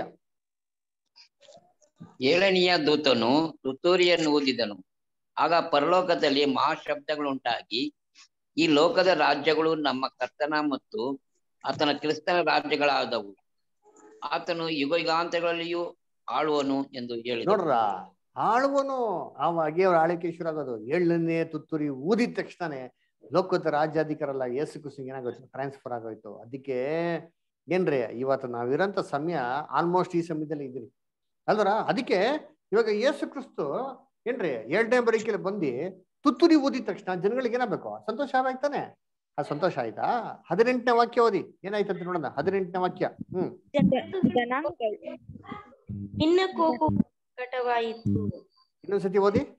ತೀರ್ಪು ಹೊಂದುವ ಸಮಯ ಬಂದದೆ. ಇನ್ನೊಂದ್ಸತಿ ಓದ್ರಿ, ವಾಯ್ಸ್ ತುಂಬಾ ಕಟ್ ಆಗ್ತಾ ಇದೆ. ಅಂಜಲಿ ಇಷ್ಟ ಓದಿ ಇನ್ನೊಂದ್ಸತಿ. ಜನಾಂಗಗಳು ಕೋಪಿಸಿಕೊಂಡವು, ನಿನ್ನ ಕೋಪವು ಪ್ರಕಟವಾಯಿತು. ಜನಾಂಗಗಳು ಕೋಪಿಸಿಕೊಂಡವು. ತುತ್ತೂರಿ ಓದಿದ ತಕ್ಷಣ ಫಸ್ಟ್ ಜನಗಳಿಗೆ ಏನಾಯ್ತಂದ್ರೆ ಕೋಪ ಬಂದ್ಬಿಡ್ತಂತೆ. ದೇವ್ರಿಗೂ ಕೋಪ ಬಂತಂತೆ. ಏನಕ್ಕೆ ಹಿಂಗ್ ಹೇಳೋದು ಅಂತಂದ್ರೆ, ಯುಬ್ಲಿ ಕಾಲದಲ್ಲಿ ಜ್ಞಾಪನ ಆಯ್ತಾ? ತುತ್ತೂರಿ ಊದಿದ ತಕ್ಷಣ ಯಾರಿಗೆ ಬೇಜಾರಾಗ್ಬಿಡೋದು? ಯಾರೆಲ್ಲ ಪಡ್ಕೊಂಡಿದ್ರು ವಾಪಸ್ ಕೊಡ್ಬೇಕು ಅಂತ, ಅಯ್ಯೋ ಫ್ರೀಯಾಗಿ ಕೊಟ್ಬಿಡ್ಬೇಕಲ್ಲ ವಾಪಸ್, ಅವ್ರಿಗೆ ಆಗೋದು ಬೇಜಾರಾಗೋದು. ಅದೇ ತರ ನೋಡ್ಬೇಕಾರೆ ಇವತ್ತು ಇಲ್ಲಿ ತುತ್ತೂರಿ ಊದ್ತಾ ಇರ್ಬೇಕ್ರೆ ಕೆಲವೊಂದು ಗುಂಪಿನ ಜನಕ್ಕೆ ಸಂತೋಷ, ಕೆಲವೊಂದು ಗುಂಪಿನ ಜನಕ್ಕೆ ಕೋಪ, ದ್ವೇಷ, ಹೊಟ್ಟೆ ಕಿಚ್ಚು ಅಲ್ದ್ರ. ಹಾಗಾದ್ರೆ ಈ ತುತ್ತೂರಿ ಏನು? ತುತ್ತೂರಿ ಅಂದ್ರೆ ಸತ್ಯ. ಏನೋ ಯೇಸು ಕ್ರಿಸ್ತು ಪಡೆದ ಪುಯ್ ಅಂತ ಊದ್ಕೊಂಡ್ಬರ್ತಾರೆ ಅಂತಲ್ಲ. ತುತ್ತೂರಿ ಅಂದ್ರೆ ಸತ್ಯ, ಜ್ಞಾನ, ಬುದ್ಧಿ, ತಿಳುವಳಿಕೆ. ಓದಿ ಎಲ್ಲಿ? ಪ್ರಕಟಣೆ 18:1 ಓದಿ. ಪ್ರಕಟಣೆ 18:1. ಮತ್ತೊಬ್ಬ ದೇವದೂತನು ಪರಲೋಕದಿಂದ ಇಳಿಯುವುದನ್ನು ಕಂಡೆನು. ಅವನ ಪ್ರಭಾವದಿಂದ ಭೂಮಿಗೆ ಪ್ರಕಾಶ ಉಂಟಾಯಿತು. ಅವನ ಪ್ರಭಾವದಿಂದ ಭೂಮಿಗೆ ಪ್ರಕಾಶ ಉಂಟಾಯ್ತು ಅಂತ ಹೇಳ್ತಾರೆ. ಏನು ಅವ್ರ ಪ್ರಭಾವದಿಂದ ಭೂಮಿಗೆ ಪ್ರಕಾಶ ಉಂಟಾಯ್ತು ಅಂದ್ರೆ ಏನರ್ಥ? ಪ್ರಕಾಶ ಅಂದ್ರೆ ಬೈಬಲ್ ನಲ್ಲಿ ಏನ್ರಿ? ಲೈಟ್. ಲೈಟ್ ಅಂದ್ರೆ ಸತ್ಯ ಕೇಳೋದು. ಯೇಸು ಕ್ರಿಸ್ತ ಲೋಕಕ್ಕೆ ಏನಾಗಿದೆ? ಬೆಳಕಾಗಿದೆ. ಏನು ಅವ್ರಿಗೆ ನಿಜ ಟ್ಯೂಬ್ ಲೈಟಾ? ಲೈಟ್ ಅಂದ್ರೆ ಏನರ್ಥ? ಸತ್ಯ, ಜ್ಞಾನ, ಬುದ್ಧಿ, ತಿಳುವಳಿಕೆ ಅಂತ. ಯೇಸು ಕ್ರಿಸ್ತು 2ನೇ ಬರಿಕೆಯಲ್ಲಿ ಬಂದಿದ ತಕ್ಷಣ ಜನಗಳಿಗೆ ಏನ್ ಕೊಡ್ತಾರೆ? ಬೆಳಕು ಕೊಡ್ತಾರೆ, ಜ್ಞಾನ ಕೊಡ್ತಾರೆ, ತಿಳುವಳಿಕೆ ಕೊಡ್ತಾರೆ ಅಲ್ವರ. ಆ ಜ್ಞಾನ ತಿಳುವಳಿಕೆಯಲ್ಲಿ ಜನಗಳು ತನ್ನ ಅಧಿಕಾರನ ಏನ್ ಮಾಡೋದು? ರಿಯಲೈಸ್ ಮಾಡ್ಕೊಳೋದು. ಅದಕ್ಕಾಗ ಏನ್ ಮಾಡೋದು? ಜನಗಳು ಹೋರಾಡೋದು. ತನ್ನ ಸ್ವಾತಂತ್ರ್ಯಕ್ಕಾಗಿ ಏನ್ ಮಾಡ್ತಾರೆ? ಜನಗಳು ಓಡಾಡ್ತಾರೆ, ನಿಂತ್ಕೊಂತಾರೆ. ಜನಗಳಿಗೆ ಏನಾಗ್ತಾರೆ? ಜ್ಞಾನ ಹೆಚ್ಚಾಗ್ತದೆ. ಮನುಷ್ಯರು ಅತ್ತಿತ್ತ ಓಡಾಡ್ತಾರಂತೆ ಅದರ. ದಾನಿಯೇಲ 12:4 ಕೂಡ ಬರ್ತಾರೆ, ನೀವು ಓದಿ ಅಲ್ವರ. ಅಂತ್ಯಕಾಲದಲ್ಲಿ ಏನಾಗ್ತಾರಂತೆ? ಜ್ಞಾನ ಹೆಚ್ಚಾಗ್ತಂತೆ. ಓದಿ. ನೀನು ಈ ಮಾತುಗಳನ್ನು ಮುಚ್ಚಿಡು, ಅವುಗಳನ್ನು ಬರೆಯುವ ಗ್ರಂಥಕ್ಕೆ ಮುದ್ರೆ ಹಾಕು. ಅಂತ್ಯಕಾಲದವರೆಗೆ ಮರೆಯಾಗಿರಲಿ. ಬಹುಜನರು ಅತ್ತಿತ್ತ ತಿರುಗುವವರು, ತಿಳುವಳಿಕೆಯೂ ಹೆಚ್ಚುವುದು. ನೋಡ್ರ, ತಿಳುವಳಿಕೆಯು ಹೆಚ್ಚುವುದು ಅಂತ್ಯಕಾಲದಲ್ಲಿ. ಅಂತ್ಯಕಾಲದಲ್ಲಿ ಇವತ್ತು ನಾವು ಇದ್ರಿ. ತಿಳುವಳಿಕೆ ಏನಾಗಿದೆ? ಹೆಚ್ಚಾಗಿದೆಯಾ ಇಲ್ವಾ? ಯೋಚನೆ ಮಾಡಿದ್ರಿ. ಏನ್ ಹೆಚ್ಚಾಗಿದ್ರಿ? ಏನ್ ಜ್ಞಾನ ರೀ ಅದರ. ಮನುಷ್ಯ ಹೆಂಗಿಂದ ಎಲ್ಲೆಲ್ಲೋ ಹೋಗ್ಬಿಟ್ಟ ಅದರ. ಫಸ್ಟ್ ಒಂದು ಕಾಲದಲ್ಲಿ 100 ವರ್ಷದ ಮುಂಚೆ ಒಂದು ಹಳ್ಳಿನ ಇನ್ನು ಹಳ್ಳಿಗೆ ಹೋಗ್ಬೇಕಂದ್ರೆ ಏನ್ರಿ ಯೋಚನೆ ಮಾಡೋರು. ಅದರ ಇವತ್ತೇನಾಗಿದೆ, ಮನುಷ್ಯ ಬೆಳಿಗ್ಗೆ ಇಂಡಿಯಾದಲ್ಲಿ ಊಟ ಮಾಡ್ತಾನೆ, ನಾಷ್ಟ ಮಾಡ್ತಾನೆ, ಅಮೆರಿಕಲ್ಲಿ ಏನ್ ಮಾಡೋದು ಲಂಚ್ ಮಾಡ್ಬಿಟ್ಟು ತಿರ್ಗಾ ಲಂಡನ್ನಲ್ಲಿ ಮಾಡ್ಬೋದು, ಏನೋ ಅವನು ಸ್ನ್ಯಾಕ್ಸ್ ತಿನ್ಬಿಟ್ಟು ನೈಟಿಗೆ ವಾಪಸ್ ಮನೆಗೆ ಏನ್ ಮಾಡೋದು ಡಿನ್ನರ್ಗೆ ಬರ್ಬೋದು. ಮನುಷ್ಯನಿಗೆ ಏನಾಗಿದೆ ಜ್ಞಾನ ಅಷ್ಟಿಷ್ಟ, ಏನು ತಿರ್ಗಾಡ್ತಾನೆ. ಜ್ಞಾನ ಏನಾಗಿದೆ ಇವತ್ತು ಹೆಚ್ಚಾಗಿದೆ. ಏನ್ ಟೆಕ್ನಾಲಜಿ ನೋಡಿರ್ತೀವಿ ರಿಯಲ್ ಟೈಮ್ ಅಲ್ಲಿ. ಏನ್ರಿ ಎಲಿಜಬೆತ್ ರಾಣಿ ಸತ್ತೋಗಿರೋದು ನಾವೆಲ್ಲ ಇಲ್ಲೇ ನೋಡ್ಬೇಕು ಕೂತ್ಕೊಂಡು. ಅದರ ಏನ್ ಮಾಡೋರು ಹತ್ರ ಅದರ. ಅದಕ್ಕೆ ಸತ್ಯ ಜ್ಞಾನ, ಈ ಜ್ಞಾನ ಬರ್ತಾನೆ ಜನಗಳಿಗೆ ಏನ್ ರಿಯಲೈಸ್ ಆಗ್ತದೆ, ತನ್ನ ಅಧಿಕಾರಗಳು ಹಕ್ಕು. ಇದಕ್ಕಾಗಿ ಜನಗಳು ಏನ್ ಮಾಡ್ತಾರೆ ಇವತ್ತು ಹೋರಾಡ್ತಾರೆ ನೋಡ್ತೀವಿ. ಇವತ್ತು ಎಲ್ಲಿ ನೋಡಿದ್ರೆ ಏನ್ರಿ ಬರೀ ಸ್ಟ್ರೈಕು, ರಿವೋಲ್ಟ್, ಗಲಾಟೆ. ಏನಕ್ಕೆ? Everybody are fighting for the rights. ನೋಡಿ 2 ದಿನದ ಮುಂಚೆ ಇರಾನ್ನಲ್ಲಿ ಒಂದು ಹುಡುಗಿನ ಏನ್ ಮಾಡಿದ್ರೆ, ಹಿಜಾಬ್ ಹಾಕಿಲ್ಲ ಅಂತ ಅಂದ್ಬಿಟ್ಟು ಏನ್ ಮಾಡೋರು, ಅದನ್ನ ಪಾಪ ಹೊಡೆದು ಸಾಯ್ಸಾಕ್ಬಿಟ್ಟವ್ರೆ ಪೊಲೀಸರು. ಪಾಪ ಹಾಸ್ಪಿಟ್ಲಲ್ಲಿ ಏನಾಗ್ಬಿಡ್ತಾರೆ, ಶಿ ಇಸ್ ಡೆಡ್. ಅಲ್ಲರ ಏನು ಇರಾನ್ನಲ್ಲಿ ಏನ್ ರಿವೋಲ್ಟ್ ಗೊತ್ತಾ, ಎಲ್ಲಾ ಸ್ತ್ರೀಗಳು ರೋಡ್ಗೆ ಇಳ್ಬಿಟ್ಟವ್ರಿ, ಎಲ್ಲಾ ಹಿಜಾಬ್ನ ಸುಟ್ಟಾಕ್ತಾರೆ ಹಂಗೆ ಪಬ್ಲಿಕ್ ಸುಟ್ಟಾಕ್ಬಿಟ್ಟು ಯಾರಿರೋ ಪ್ರೆಸಿಡೆಂಟ್ ಅವ್ನು ಸಾಯಿಸ್ಬೇಕು, ಬಿಡ್ಬೇಡಿ ಅಂತ. ಆಮೇಲೆ ಎಲ್ಲ ಹೆಣ್ಮಕ್ಳು ಕೂದಲು ಕಟ್ ಮಾಡ್ಕೊಂಡು ರಿವೋಲ್ಟ್ ಮಾಡ್ತಾವ್ರೆ. ಅದರ ಕಣ್ಣೀರಿಡ್ತಾರೆ, ಅಧಿಕಾರಕ್ಕೋಸ್ಕರ ಫೈಟ್ ಮಾಡ್ತಾವ್ರೆ. ಯಾಕೆ? ಸ್ವಾತಂತ್ರ್ಯ ನಮಗ್ ಬೇಕು, ನಮ್ಮ ಹಕ್ಕಿದು ಅಂತ. ಯಾಕೆ? ಕಣ್ಗಳೇನಾಗಿದೆ ತೆರಿತಾ ಇದೆ, ಬೆಳಕು ಬರ್ತಾ ಇದೆ. ಅದರ ಜನಗಳಿಗೆ ಏನಾಗ್ತದೆ ತುತ್ತುರಿ ಅಲ್ವರ. ಸತ್ಯ ಏನಾಗ್ತದೆ ಬೆಳ್ತೈತೆ. ಇವಾಗ ಯಾರಿಗೆ ಸಂತೋಷ ಆಯ್ತು ಇಷ್ಟು ದಿನ, ಬರೀ ಶ್ರೀಮಂತರಿಗೆ ಸಂತೋಷ ಆಯ್ತು, ಬಡವ್ರಿಗೆಲ್ಲ ಏನಿರಲ್ಲ. ಇವಾಗ ಏನಾಗ್ತಾ ಇದೆ, ಕಾಲ ಚೇಂಜ್ ಆಗ್ತಾ ಇದೆ. ಯಾರಿಗೆ ದುಃಖ ಅವ್ರಿಗೆ ದುಃಖ. IT ರೇಡ್ ಅಂತೆ, ಅಲ್ಲಂತೆ ಇಲ್ಲಂತೆ ರೇಡ್ ಅಂತೆ, ಅವ್ರ ಮನೆಗೆ ಅಟ್ಯಾಕ್ ಮಾಡದಂತೆ ಅಲ್ವರ, ಅವ್ರನ್ನ ಸೆರೆಗೆ ಹೇಳ್ಕೊಳೋದಂತೆ, ಜೈಲ್ಗೆ ಹಾಕೋದಂತೆ. ಅದರ ನೆಟ್ಟಿಗೆ ನೋಡ್ಬೇಕಾದ್ರೆ ಸಮಾಜದವರು ಮಲ್ಗೋದು ಯಾರು ಅಂದ್ರೆ ಇವತ್ತು ಬಡವರು. ಯಾಕೆ? ಎಲ್ಲವನ್ನು ಸಮಸ್ತವನ್ನು ತಿರುಗಿ ಪಡುವಂತ ಕಾಲಕ್ಕೆ ಏನ್ರಿ ಇವೆಲ್ಲ ಸೂಚನೆಗಳು ಅಲ್ವರ. ಅದಕ್ಕೆ ನೋಡಿರ್ತೀನಿ, ಯೋಚನೆ ಮಾಡಿರ್ತೀನಿ ಇವತ್ತು ನಾವು ಲೋಕದಲ್ಲಿ ನೋಡ್ತಿರಲ್ಲ, ಏನಪ್ಪಾ ದೊಡ್ಡ ಲಾಟ್ ಬುಕ್ ದಾಸ್ಗಳು ಇವರೆಲ್ಲ ಇದ್ರಲ್ಲ, ಎಲ್ಲವ್ರು ಇವಲ್ಲ. Vijay Mallya king of good times, ಪಾಪ ಪೋರ್ ಮ್ಯಾನ್ ಆಗ್ಬಿಟ್ರು. ಅವರ is all king of bad times ಆಗ್ಬಿಟ್ರು. ಅವರ ನಿರ್ವಾ ಮೋದಿ ಏನ್ರಿ ಲೆಕ್ಕನೇ ಇಲ್ಲ ಇಷ್ಟ ತಗೊಂಡಂತಂದ್ರೆ ಅಲ್ವರ. ಏನ್ರಿ ಎಷ್ಟು ಜನ ಇದಾರಂತ್ರಿ, ಏನ್ರಿ ಇವರೆಲ್ಲ ಮಾಡಿರೋಂಥದ್ದು ಫ್ರಾಡ್ಗಳು ಎಷ್ಟು ಅಂತಂದ್ರೆ 1,00,000 ಕೋಟಿ. ನಾವು ಲಕ್ಷ ಅಂದ್ರೆ ಯೋಚನೆ ಮಾಡ್ತೀರಿ, ಇವ್ರು 1,00,000 ಕೋಟಿಗಳಂತೆ ಅಲ್ವರ ಚೀಟ್ ಮಾಡಿರೋದು. ಬೈಬಲ್ ಏನಂತಾರೆ, ದೇವ್ರ ಸಮಾನ ಮಾಡ್ತಂತೆ, ತೀರ್ಪು ತರ್ತಾರಂತೆ. ಐಸೈಯಾ 24 1-4 ಓದಿ. ಯೆಶಾಯ 24ನೇ ಅಧ್ಯಾಯ 1-4 ಓದಿ ಜಲ್ದಿ. ಇಗೋ, ಯೆಹೋವನು ಲೋಕವನ್ನು ಬರಿದು ಮಾಡಿ ಹಾಳಿಗೆ ತಂದು ವಿರೂಪಪಡಿಸಿ ಅದರ ನಿವಾಸಿಗಳನ್ನು ಚದರಿಸಿ ಬಿಡುವನಾಗಿದ್ದಾನೆ. ಪ್ರಜೆ, ಯಾಜಕ, ಒಂದ್ ನಿಮಿಷ ಸಿಸ್ಟರ್ ನಿಧಾನ ನೋಡ್ಕೊಳ್ಳೋಣ. ಹೇಳ್ತಾರೆ ಅಂದ್ರೆ ಭೂಮಿನ ಬರಿದ್ದು ಮಾಡ್ತಂತೆ. ಅಂದ್ರೆ ಏನು ಭೂಮಿ ಅಂದ್ರೆ ಸೊಸೈಟಿ, ಸಮಾಜನ ಖಾಲಿ ಮಾಡ್ತಾರೆ. ಈ ದುಷ್ಟತನದಿಂದ ಖಾಲಿ ಮಾಡ್ತಂತೆ, ಚೆದರಿಸ್ಬಿಡ್ತಾರೆ. ಮೊದಲ ತರ ಇಲ್ಲ, ಸಮಾಜ ಕದಲಿಸ್ತಾ ಇರ್ತಾರೆ, ಚೇಂಜಸ್ ಆಗ್ತಾ ಇರ್ತಾರೆ. ನೆಕ್ಸ್ಟ್ ಆಮೇಲೆ ಹೆಂಗಿರ್ತಾರೆ ಅಂತಲ್ಲಿ ಯಾಜಕರಿಗೆ ಪ್ರಜೆ, ಯಾಜಕ, ದಾಸ, ದನಿ, ತೊತ್ತು, ಯಜಮಾನಿ, ಕೊಳ್ಳುವವನು, ಮಾರುವವನು, ಸಾಲ ಕೊಡುವವನು, ತರುವವನು, ಬಡ್ಡಿ ತೆಗೆಯುವವನು, ತೆರೆಯುವವನು, ಇವರೆಲ್ಲರಿಗೂ ಒಂದೇ ಗತಿಯಾಗುವುದು. ಏನ್ರಿ ಎಲ್ಲರಿಗೂ ಒಂದೇ ಗತಿ. ಇವತ್ತು ಐತೆ ಇಲ್ವೋ ಯೋಚನೆ ಮಾಡಿರ್ತೀರಿ? ಸಾಲ ಕೊಡೋನ್ಗೋ ಸಾಲ ತಗೊಂಡ್ಗೂ ಒಂದೇ ಗತಿ ಐತೆ ಇಲ್ವೋ? ಎಸ್, ಒಂದೇ ಗತಿ. ಯೋಚನೆ ಮಾಡ್ರಿ. ಆಮೇಲೆ ಯಜಮಾನನ್ಗೋ ದಾಸಿಗೆ ಒಂದೇ ಗತಿನೋ? ಎಸ್, ಒಂದೇ ಗತಿ. ಇವತ್ತು ತೀರ್ಪಿಗೆ ಹೋಗ್ಬಿಟ್ರೆ, ಕೋರ್ಟ್ಗೆ ಹೋಗ್ಬಿಟ್ರೆ ಏನ್ರಿ ಇಬ್ರಿಗೂ ಒಂದೇ, ನೋ ಡಿಫ್ರೆನ್ಸಿಯೇಷನ್.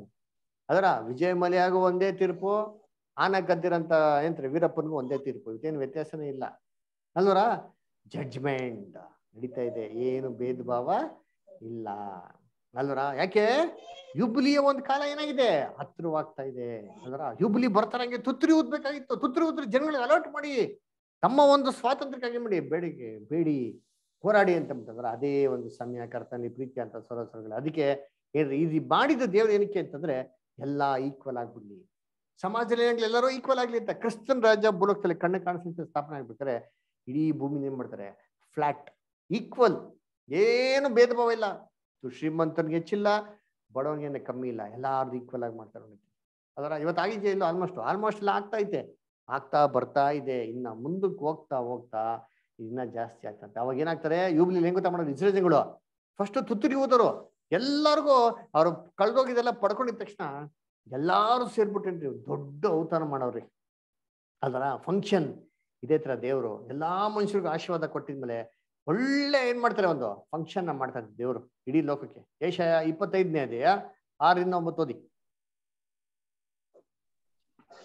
ಇದಲ್ಲದೆ ಸೇನಾಧೀಶ್ವರನಾದ ಯೆಹೋವನು ಈ ಪರ್ವತದಲ್ಲಿ ಸಕಲ ಜನಾಂಗಗಳಿಗೂ ಸಾರ್ವತ್ತಾದ ವೃಷ್ಟಾನದಿಂದಲೂ ಮಡ್ಡಿಗಟ್ಟಿಯದ ಮೇಲೆ ಶೋಧಿಸಿದ ದ್ರಾಕ್ಷಾರಸದಿಂದಲೂ ಕೂಡಿದ ಔತಣವನ್ನು ಹನಿ ಮಾಡುವನು ಮತ್ತು ಸಮಸ್ತ ಜನಾಂಗಗಳನ್ನು ಮುಚ್ಚಿರುವ ಮುಸುಕನ್ನು ಸಕಲ ದೇಶೀಯರ ಮೇಲೆ ಹಾಕಿರುವ ತೆರೆಯನ್ನು ಇದೇ ಪರ್ವತದಲ್ಲಿ ನಾಶ ಮಾಡುವನು. ಮರಣವನ್ನು ಶಾಶ್ವತವಾಗಿ ನಿರ್ಮೂಲ ಮಾಡ್ತಂತೆ, ಔತಣವನ್ನು ಸಿದ್ಧ ಮಾಡ್ತಾರಂತೆ. ನೋಡ್ರ, ಇದು ದೇವ್ರ ಮಾಡಂತ ಕೆಲಸ. ಆಮೇಲೆ ಇಷ್ಟಾರ ಮರಣವನ್ನು ಶಾಶ್ವತವಾಗಿ ನಿರ್ನಾಮ ಮಾಡುವನು. ಕರ್ತನಾದ ಯೆಹೋವನು ಎಲ್ಲರ ಮುಖದಲ್ಲಿನ ಕಣ್ಣೀರನ್ನು ಒರೆಸಿ ಬಿಡುವನು.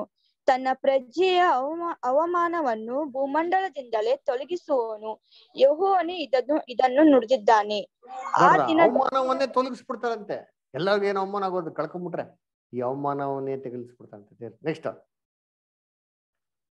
ಆ ದಿನದಲ್ಲಿ ಜನರು, ಆಹಾ, ಈತನೇ ನಮ್ಮ ದೇವರು, ನಮ್ಮನ್ನು ರಕ್ಷಿಸಲಿ ಎಂದು ಈತನನ್ನು ನಿರೀಕ್ಷಿಸಿಕೊಂಡಿದ್ದೇವೆ. ಈತನೇ ಯೆಹೋವನು, ಈತನನ್ನು ನಿರೀಕ್ಷಿಸಿಕೊಂಡಿದ್ದೇನೆ. ಈತನ ರಕ್ಷಣೆಯಲ್ಲಿ ಆನಂದಿಸಿ ಉಲ್ಲಾಸ ಪಡುವೆವು. ನೋಡಿದ್ರ, ಈತನೇ ನಿಜವಾದ ದೇವರು ಅಂತ ಅವಾಗೆಲ್ಲ ಕಣ್ಣಿಟ್ಕೊಂತಾರೆ. ಇವಾಗ ಕಣ್ಣಿಟ್ಕೊಂತಾರ? ಇವಾಗ ಏನ್ ಹೇಳಿದ್ರು ಕೇಳಲ್ಲ. ಯಾಕೆ? ಸೇತಾನ್ ಇದ್ದಾನೆ.